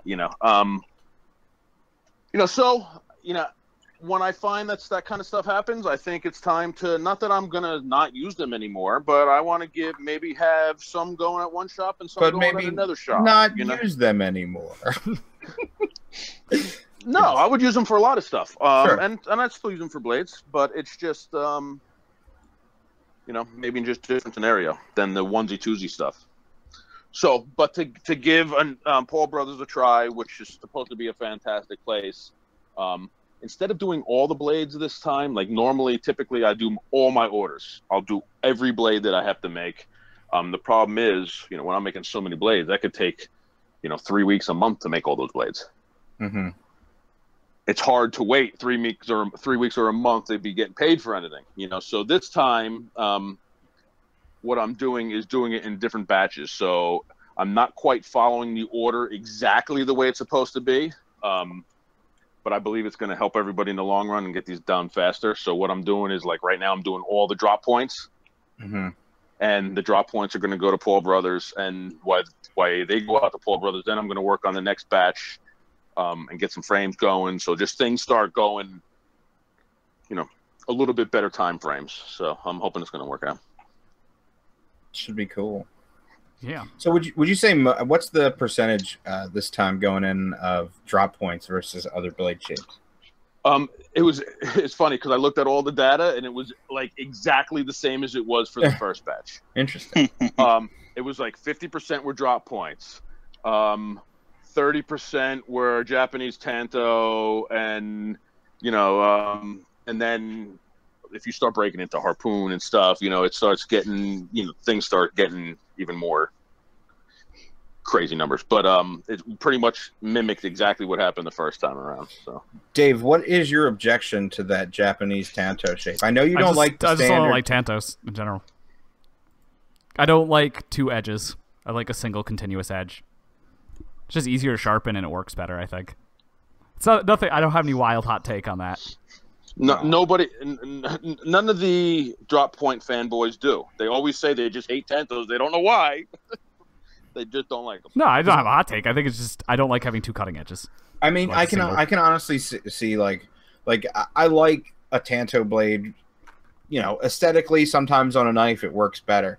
But I can see like having a working knife, you'd want to have a drop point or something with a little bit of belly. But as someone who actually uses their mini Typhoon with that Japanese tanto, freaking awesome. I mean, I'm sure it works. It's not my preference. But I wasn't really just singling you out, Dave. I was just I don't about know that blade shape in any general. tantos for that reason. But more power to you. Should we get into sharpening? Last topic. If we must. Yeah. So sharpening. This is kind of an important one. This is one thing where you can either decide you want to invest the time and money into doing it yourself because it will take a lot of both. It's not something that you just pick up and can do immediately, even though it kind of looks like that. You can either choose to do it yourself or just use one of the good people like Razor Edge Knives, Josh over there, to sharpen your knives. Or there's a guy on Blade Farms called Jason B who will sharpen them by hand on water stones if you'd really want a lot of care taken. And there's plenty of other people on Instagram that do Wicked Edge and whatnot. But if you want to do it yourself, look at what they do first, because I see a lot of hacks out there too. Oh, there's a lot of hacks. Yeah, I heard about.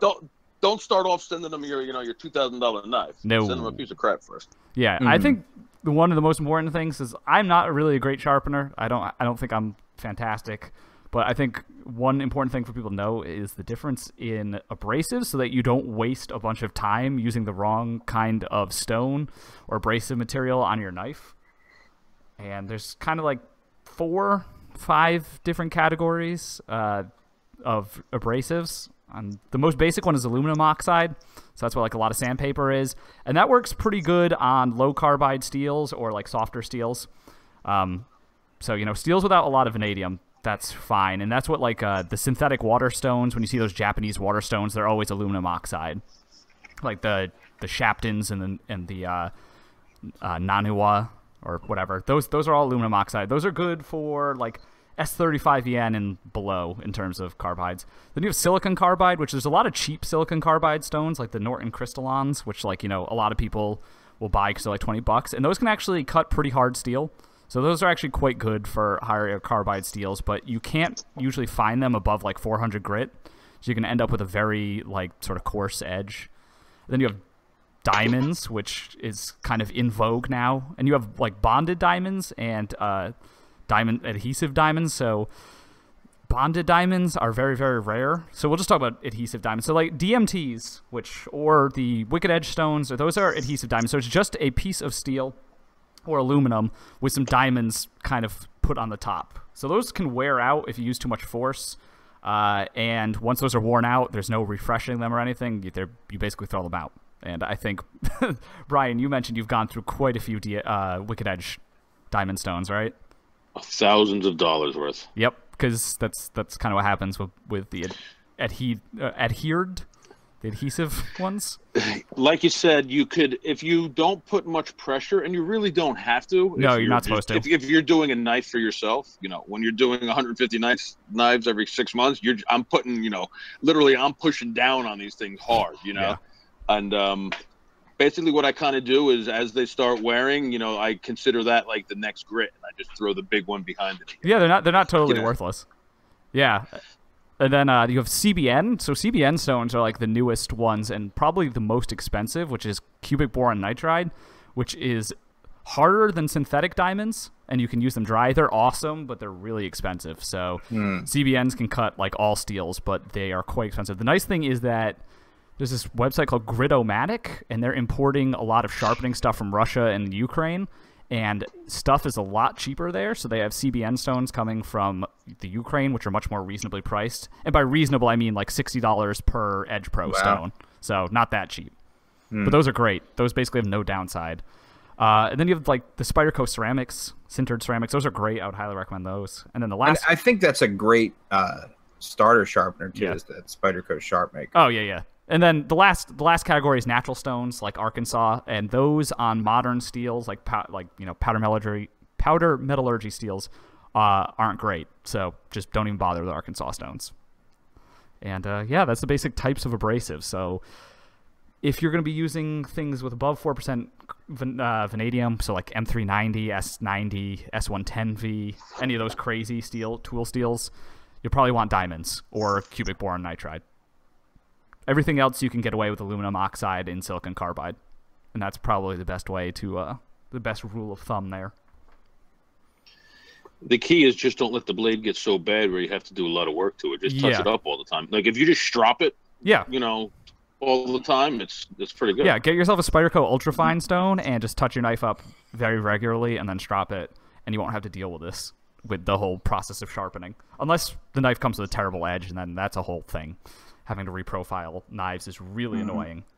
I mean, there's the whole idea of what is an edge and what are you doing when you're sharpening a knife. I think if we're going to get really technical, I think a lot of people need to realize what the actual process is, why you're doing what you're doing. I think Jake would love to answer that. So yeah, and I think more and more, really, this should be broken down into 2 segments, maybe for another show, because the amount of discussion between the types of abrasives and when to use certain types of edges, and then just the systems themselves and how to choose, basically what to look for when you're shopping. That is an entire conversation. I think we should focus. Yeah, let me know when that's going to happen. All four of us can really add something to that. So maybe we should separate the science. Yeah, we'll put the science here and then do the application, so that Levon doesn't fall asleep. Yeah, or why don't we do the opposite? Let's talk about the sharpening systems instead of like the science of sharpening in too much depth, because I think that might lose people. Okay. Yes. So you want to do? What do you want to do? Which would you like to talk about tonight then? I think we should talk about the sharpening systems, because I think that's... You want to talk systems right now? I think that probably we could. I mean, if you want to very briefly explain what you do when sharpening, I think we could. I think that would be good because it adds some context for people that are listening, as you call them, casuals, because it's a good balance. Filthy casuals. Filthy casuals. Thank you, Brian. You know my line. It's a good. I'm trying to just keep that balance, but I think you're right, Dave. Yeah. Yeah, because there's 2 very distinct purposes that we're talking about, like I referenced earlier. Whether it's part of the hobby for you, or it's sort of an annoyance that you just have to do. And that, in my practice, in my experience, completely changes the way that I would recommend, how to shop for a system. Completely. So yeah, I'm sorry. I'm trying to think about which way to go with this. So maybe let's just say I've used everything from let's see, 10 or 15 or 20 years ago, the beloved Cuisinart sharpener. I think that might have been my first. I know, probably a pull through, like one of those ceramic pull throughs, might have been the first thing I ever used to sharpen. But I very distinctly remember, before knives were a hobby, it was a really big deal that I felt like every knife I picked up was dull, and that goes for kitchen knives and pocket knives, and even razor blades. It was like you use it once and then it was dull. And I used to work with my stepdad installing carpet or something like that, and I would just be irritated. I'd be like, how can you keep cutting with that thing? It's so dull, it's not working anymore. So I remember at a young age sort of exploring, but with absolutely no I had no basis for any of this. I just wanted everything to be sharp. So what we now know is, like, one of the worst things you can do to these blades is, what goes on inside of a Cuisinart sharpener. Yep. All the way up to and including today, I use a sort of modified version of my just a hacked wicked edge, basically, with brief. I shouldn't even say brief, but I also rely on some powered, not systems per se, but the equivalent of like a paper wheel on a grinder. Occasionally I'll use an actual grinder to start an edge if it's really that far off. I put a lot of knives onto my wicked edge and find that the factory grind is like 18 degrees on one side and 22 degrees on the other side, and it's so bad that it's visible, and they do end up having to be reprofiled to get what I want out of it. So this is just a really long-winded way of saying that to shop for a sharpener, you must first ask yourself the question: is sharpening going to be part of your what you enjoy about the hobby, or is it going to be an annoyance? Because if it's going to be an annoyance, chances are you just get a Spyderco Sharp Maker and nothing else, and a strop maybe, and that's as far as you should ever really go. And don't get into reprofiling, and don't spend the money on guided systems and things of that nature, because if you're not enjoying it, then you've missed the point. My first guided system was a Lansky, and I did that actually probably before I was really experimenting with making knives and grinding something beyond a primary bevel. Actually putting a new secondary bevel on a knife, like an old machete or something like that. I did. That's probably what I spent more time than anything else doing before I had a guided system. And I learned a lot on the Lansky. I learned a lot just by not raising a burr, because I attacked some things without watching YouTube first, or without having like an uncle or a dad or someone teach me how to use a whetstone when I was little. And with a guided system like a Lansky, you can do great things and terrible things and everything in between. But you do have to have some kind of interest in what you're doing. A lot of people like to just count the number of swipes. But I really find that that's not enough, because so many knives vary so wildly in the way they come from the factory. So that's the at least the first thing that I want to put out there is, it's not so much that there is one sharpener is better than another. The first question is, how do you want to use the thing? Because that really changes my opinion. How do you guys use your sharpeners, or do you like to use a sharpening service, or where do you stand? I'd love to use a service. Levon, you don't count, because I just sharpen your knives. Hey, listen, I'm dabbling. I'm learning. Yeah. Sorry, I interrupted someone. Have I been a good student? No. Oh, fine. I'm kidding. You're the best. Oh, I love everything about you. I noticed. You're a great student because you had fun learning the first time we actually talked about not just the theory behind different shapes and different angles, but the first time we actually sat down and tried to sharpen a knife. You have the front half of the blade is sharp, and the rear half of the blade, the burr, is still all the way off to one side. So it's a great teaching opportunity for the next time we sit down with your little G10 Dragonfly. That's my official answer. Yeah. I've ran the gamut on sharpeners. So I had the Sharpmaker, the Work Sharp, an Edge Pro, and a Wicked Edge. And I have settled on freehanding as what I find the most versatile, really. So I like I said, I don't like reprofiling knives. So I like generally, unless the factory edge is really, really terrible or like extraordinarily obtuse, I'll generally try and stick with the factory edge. And so all knives at factories are sharpened by hand. So there's going to be some natural variance in the edge, and it is much easier to account for that variance when you are sharpening freehand than it is with a fixed angle system, where you cannot account for that at all. You would just have to reprofile, which is good because then you have a very clean, very symmetrical edge. However, you have to spend a ton of time getting rid of the steel. So, yeah, one of the ones I'm actually interested. I might buy the Hapstone, which is like an Edge Pro improvement coming out of the Ukraine, I think, or maybe Russia.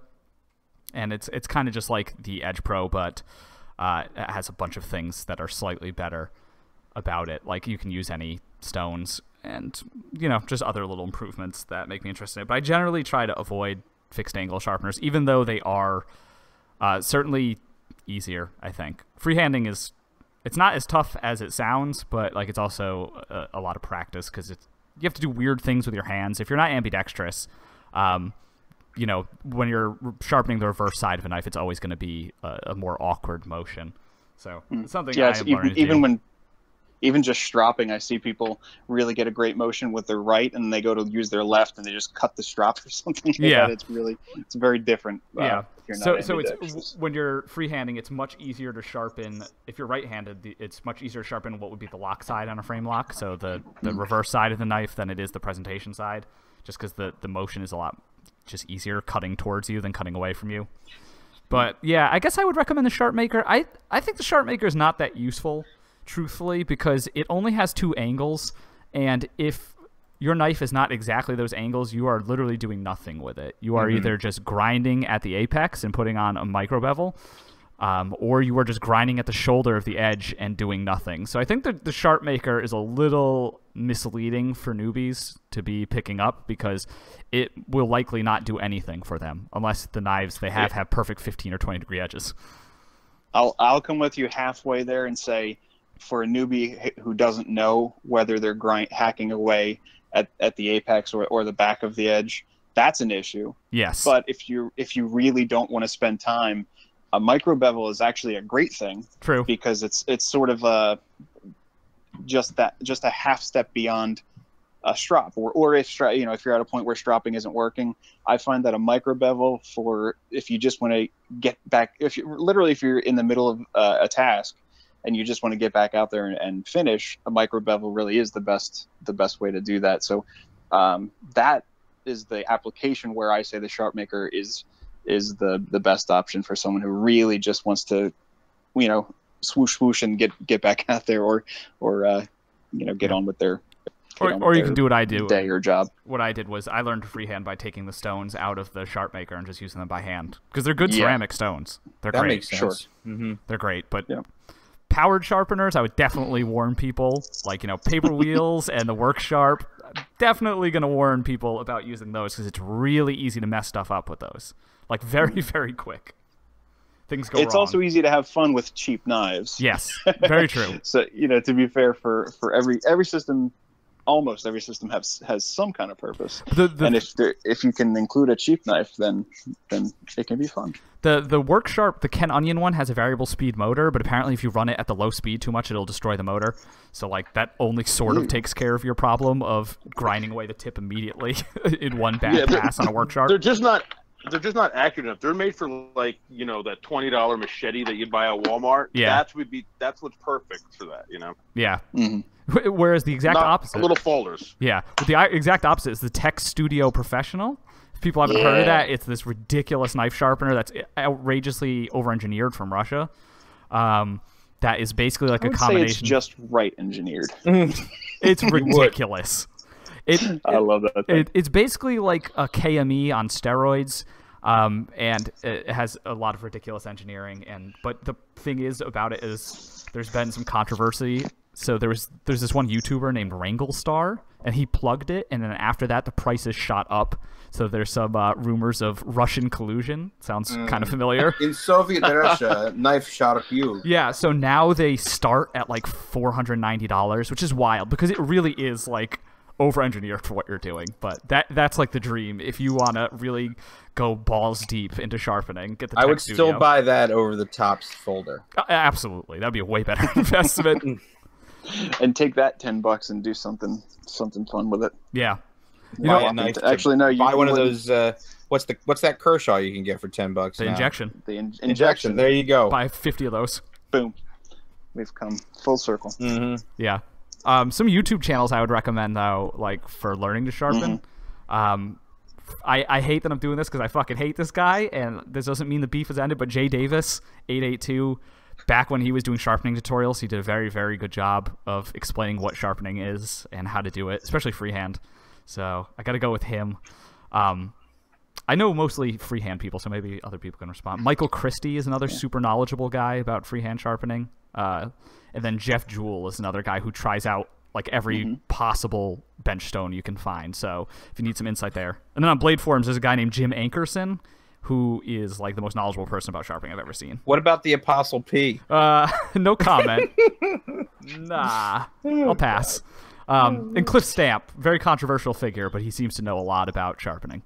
A lot. No one knows why these people are controversial but you. Cliff Stamp is like old school, though. Real old school. He does it on an actual rock that he finds outside. I think he's done that. Found this here rock. I'm going to go sharpen my knife. My Arkansas toothpick. Yeah.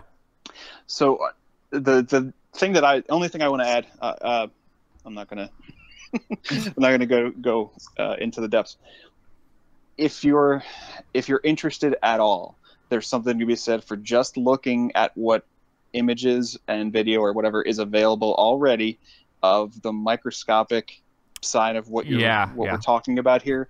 The part of the edge that actually does the cutting can only be seen with a loop or a microscope, and even better, and you don't even have to go as far as reading the whole long, lengthy threads where guys have really powerful microscopes and they're going into in-depth conversation about the usefulness of the crystals, and just Google image search, cutting edge of a blade, under microscope, whatever you have to do to find some images. If you're in that scenario where a lot of guys are, where you're just shopping, I think that's a good, because there's not like 300 different options. You're either going to get one of these probably 4 systems. So spend some time doing that, and you'll get a much better feel for where you want to land. Do you really want to be able to do the mirror polished edges? Do you really need to be able to do that kind of stuff? And I would, like I said, just go look at how these things really affect the microscopic part that actually does the cutting, and that might help you. Yeah, a lot for sure. I don't know. Should I get the Hapstone, or should I go all the way and try and get a Tech Studio Professional? I don't know. Without question, Tech Studio is the only way to go. It's so ridiculous, though. Because that way you have to pay for it, and I just get to, I don't know, hear stories it's so about absurd. it or something. That's what you should do with the money that you save from getting off of Farid Mair's books. Sorry, Farid. Yeah, no, you know what? No, not sorry. That. Yeah, no, I mean it's crazy expensive, but it looks pretty cool. I mean, some people, there's a very long thread. Unsurprisingly, one of the guys I just mentioned, Jim Ankerson, was one of the first people to buy one. So there's a very, very long thread about it on Blade Forums. That seems to be like the only real information you can find in English. some people, I mean, not a lot of people have posted because they're see, one of the problems with the Tech Studio also is that they're constantly updating it, and it's really hard to keep track of where they're at with it. They keep like coming up with fixes for things, and like they just keep posting in this thread, and it's really hard to follow like what the current system is and like get feedback from people about it. But like, you know, people in Russia seem to really like it. It's just crazy. It's so expensive. A lot of my enthusiasm is really just tongue in cheek or just half joking, I guess. I just love how genuinely old it feels. Yeah, you know what I mean? It comes in the crate, the Russian military crate. Yeah, and it's just so it has some of the things. It fixes a few of the things that other sharpeners leave you wanting with, like, you know, the ability to flip the knife while it's still clamped and that kind of stuff. And the really, you know, if we get into what Brian does for sharpening, he uses a self-designed system. I would say that kind of takes pieces from other systems, and I'll leave it at that unless he wants to go further. But, you know, lengthening that geometrically, that the longer that arm is, the less it's going to deflect as you move to different parts of the blade, and also just different position within that swipe or whatever you want to call it. Yeah. And it fixes that, and there are some really neat things about it. But as to the price, you know, the base system sounds expensive, but compared to a Wicked Edge with a couple of higher grit stones, you know, one of the Pro Packs or even one of the newer design Wicked Edges with the Heim joints and all that fun stuff, it's actually the Wicked Edge is overpriced, no doubt. So it gets up there quickly, and again, it's just there's something for everyone. You know, the Wicked Edge has a place if it's really a big part of the hobby for you, and you want to. The Tech Studio I'm looking at is $489, and it comes with the silicon carbide stones, which are apparently very good, actually. Whew, that is a lot. I don't know. I like the Hapstone, but it's sort of edge pro-y, and then it has a table, but it has a slightly better way of like lining the knife up on the table. But it also has a rotating, like KME style thing that you can buy for $140. But I think I'm gonna go with the Hapstone just because it's a little bit cheaper, and you can get it with these bonded diamond stones for $280, which is pretty good. What about this new Viper something or other that's on, I think, like Mass Drop? That's just kind of like, it's just very KME-ish. That doesn't really do it for me. It looks kind of. It didn't look interesting at all, but I don't know enough to say one way or the other. It just looks like another Lansky. Saw that it existed. Lansky. Yeah. You know, now these systems for the price, I love my Lansky, by the way. Go on. These systems that you're talking about, you know, typically what or diamonds do they come with? You know, of course, most guys like you who are just going to be resharpening stuff, you don't need 50s and 100s and 200s. You know, you need all the fine shit. Yeah. Well, that's the 1 to 4 is what the basic Wicked Edge comes with, and 80 to, I don't know, 1,000 or 2,000 is what I use. Typically, people often make the mistake some combination of not using a coarse enough stone to start. Like when a knife is like used to be sharpened, people often use too fine of a stone. So there is some use to getting like relatively coarse stones, but not like, you don't need the crazy ones. The way that people describe to me how they're going to use their knife, and then the grit that they plan to use, is so often two completely different things. You know, they'll say, I want to go out and be able to, like, you know, saw through coarse material, or, you know, cut a lot of rope or whatever, and then ask for a polished edge. Yeah. And they're two completely different things. You know, if we're talking about common mistakes, most people really only need to take their knife up to 400 grit, and it'll perform very, very well. That's what. But Jim if Ankerson there is does. a higher grit available, there's that natural sort of default to just go as high as possible, where that's actually not the pinnacle of performance by any stretch. Jim Ankerson was a big Phil Wilson guy who was a knife maker who experimented with a lot of crazy steels. Like, he was the first person to make stuff in like S90 and S110, and he finishes all of his knives at 400 grit silicon carbide stone, which is good for high carbide steel. So yeah, it's not always, you don't always need like the half micron finish. No, of course not. It's fun. It's fun for showing off, and it's great for to use as an example, you know, when you're standing around a circle and talking about which sharpener to buy. But ultimately, at the end of the day, most people really should be ending up around 400 grit for the way they use their EDC knife. Well, the other thing they're doing is they're making their just way too steep. You know, it's everyone wants like 13 degrees too. Yeah, that's make a lot of sense. I mean, if you know, if you're slicing cold cuts, maybe, but you know, and if you want that edge to last, you gotta give it a little more meat. Yeah. I especially because where I've been looking recently at the HAP 40 specifically has some really weird kind of like ZDP where it actually performs better at a really steep angle, and it is very hard, but it's still, you know, even at like 65 or 66 Rockwell, I forget what it is, it's still resists chipping and other types of wear really well. Probably put a very acute angle on that. Yeah, well, I mean, it's intended for a kitchen knife that is so thin in the first place that it barely exists. So guys are getting their Spydercos, you know, Enduras and Delicas and things, and putting, you know, 13, 14, 15 degree primaries on it. And from what I'm hearing, I haven't done it myself. I haven't even actually, as an aside, I haven't even had to touch up the edge of my HAP 40 Delica, and I've been using it like every day for 2 weeks. So it does seem to be as good as everyone says. But so I don't have any firsthand information to offer, but from what I've read, it is everything that it's cracked up to be. So yeah, I don't know. I think that's an even deeper version of the same answer of, you know, it depends what you're going to use it for. Some of, you know, these, again, like ZDP and HAP 40 are really, really high, and Maximet is another great example, really high on the hardness scale, completely different attack as far as plan of attack as far as sharpening, and how you plan to use the knife is really going to dictate you know, what sharpener is going to be best. Yeah, I think it's gotten to the point where we're so used to seeing on Instagram knives with ridiculous mirror polish bevels that it feels weird to like have a knife with like a 400 grit finish. Like it just feels like, oh, this isn't finished. And we've like, I think this has become so ingrained in our minds. Like I look at a knife when I have finished off of like the DMT fine, and I'm like, this looks unfinished, even though it's a perfectly good edge. But it's like cars. There's a difference between use and show. I mean, 400 is where my users end.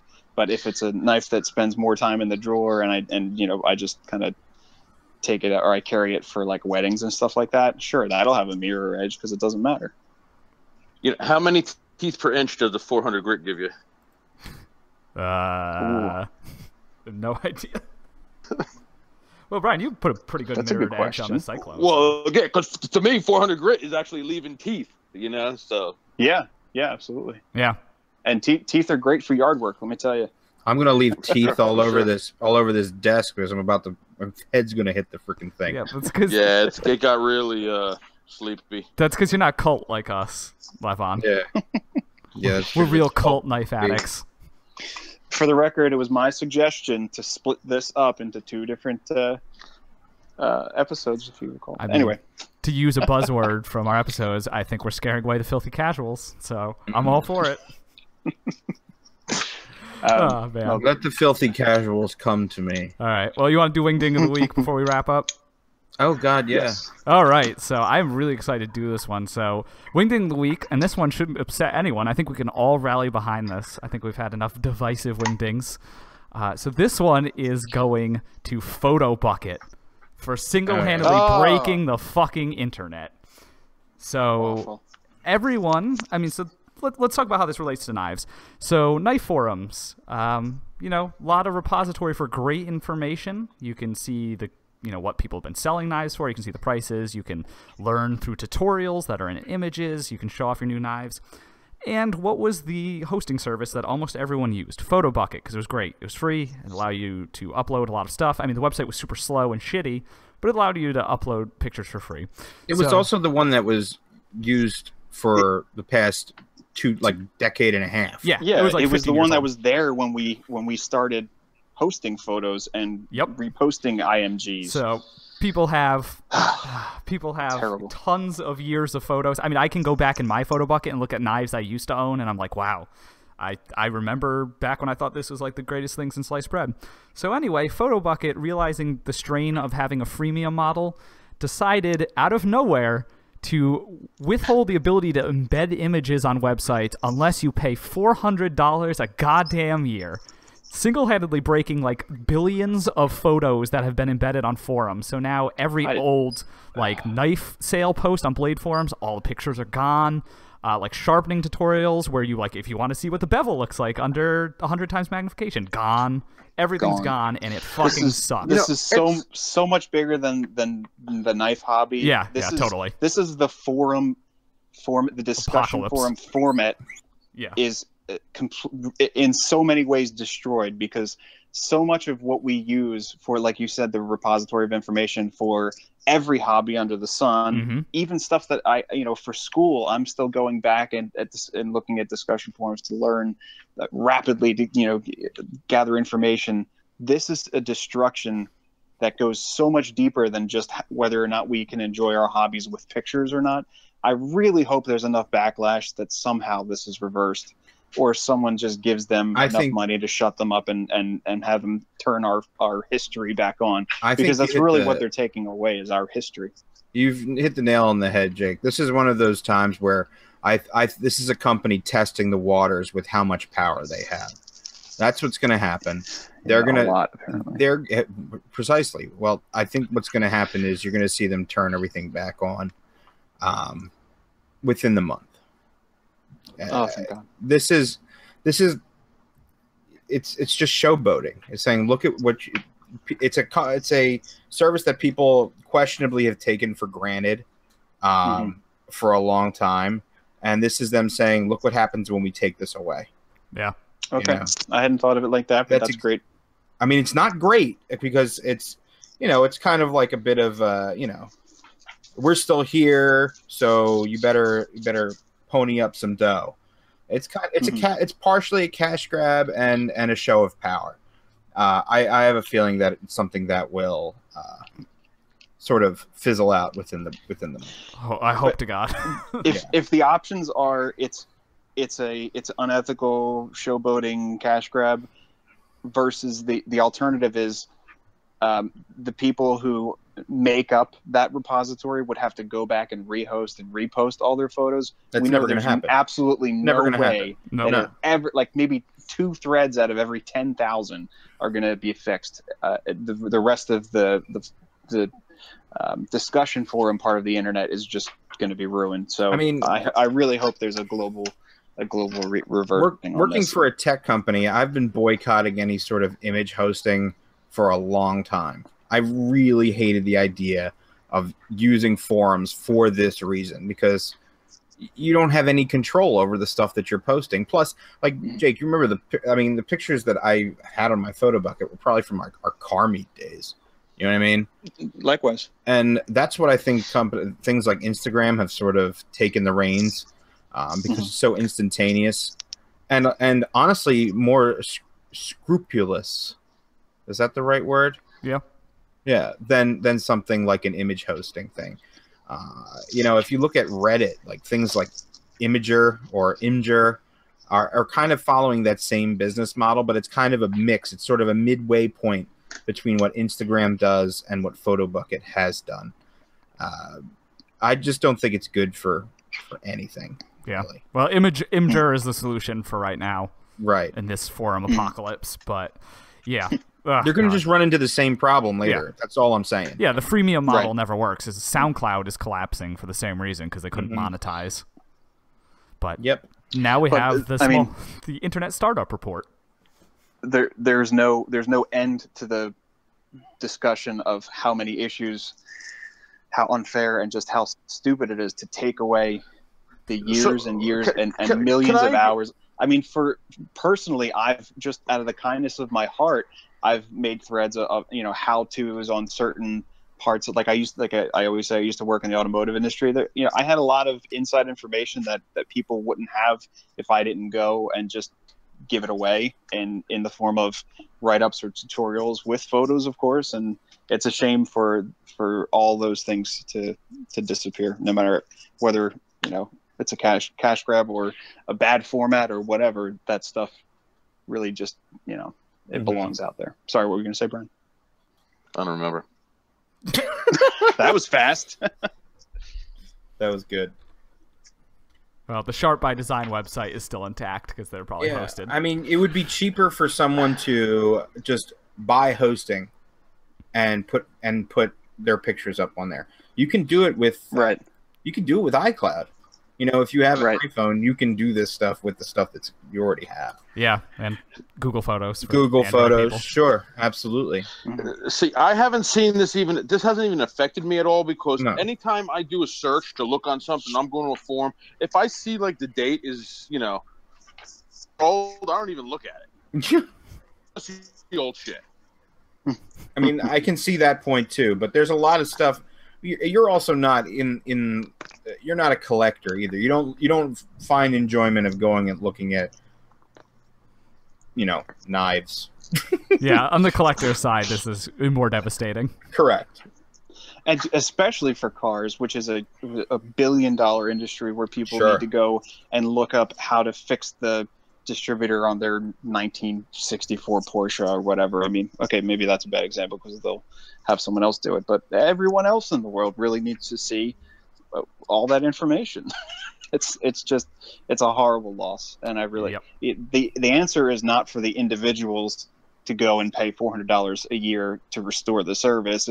It needs to get rolled into a much bigger picture. Correct. And I don't care if money comes out of my pocket, for that to happen, but I can't pay to affect any more than my own images. And two, here's another thing. Forum software in general is antiquated as hell. Yes, generally.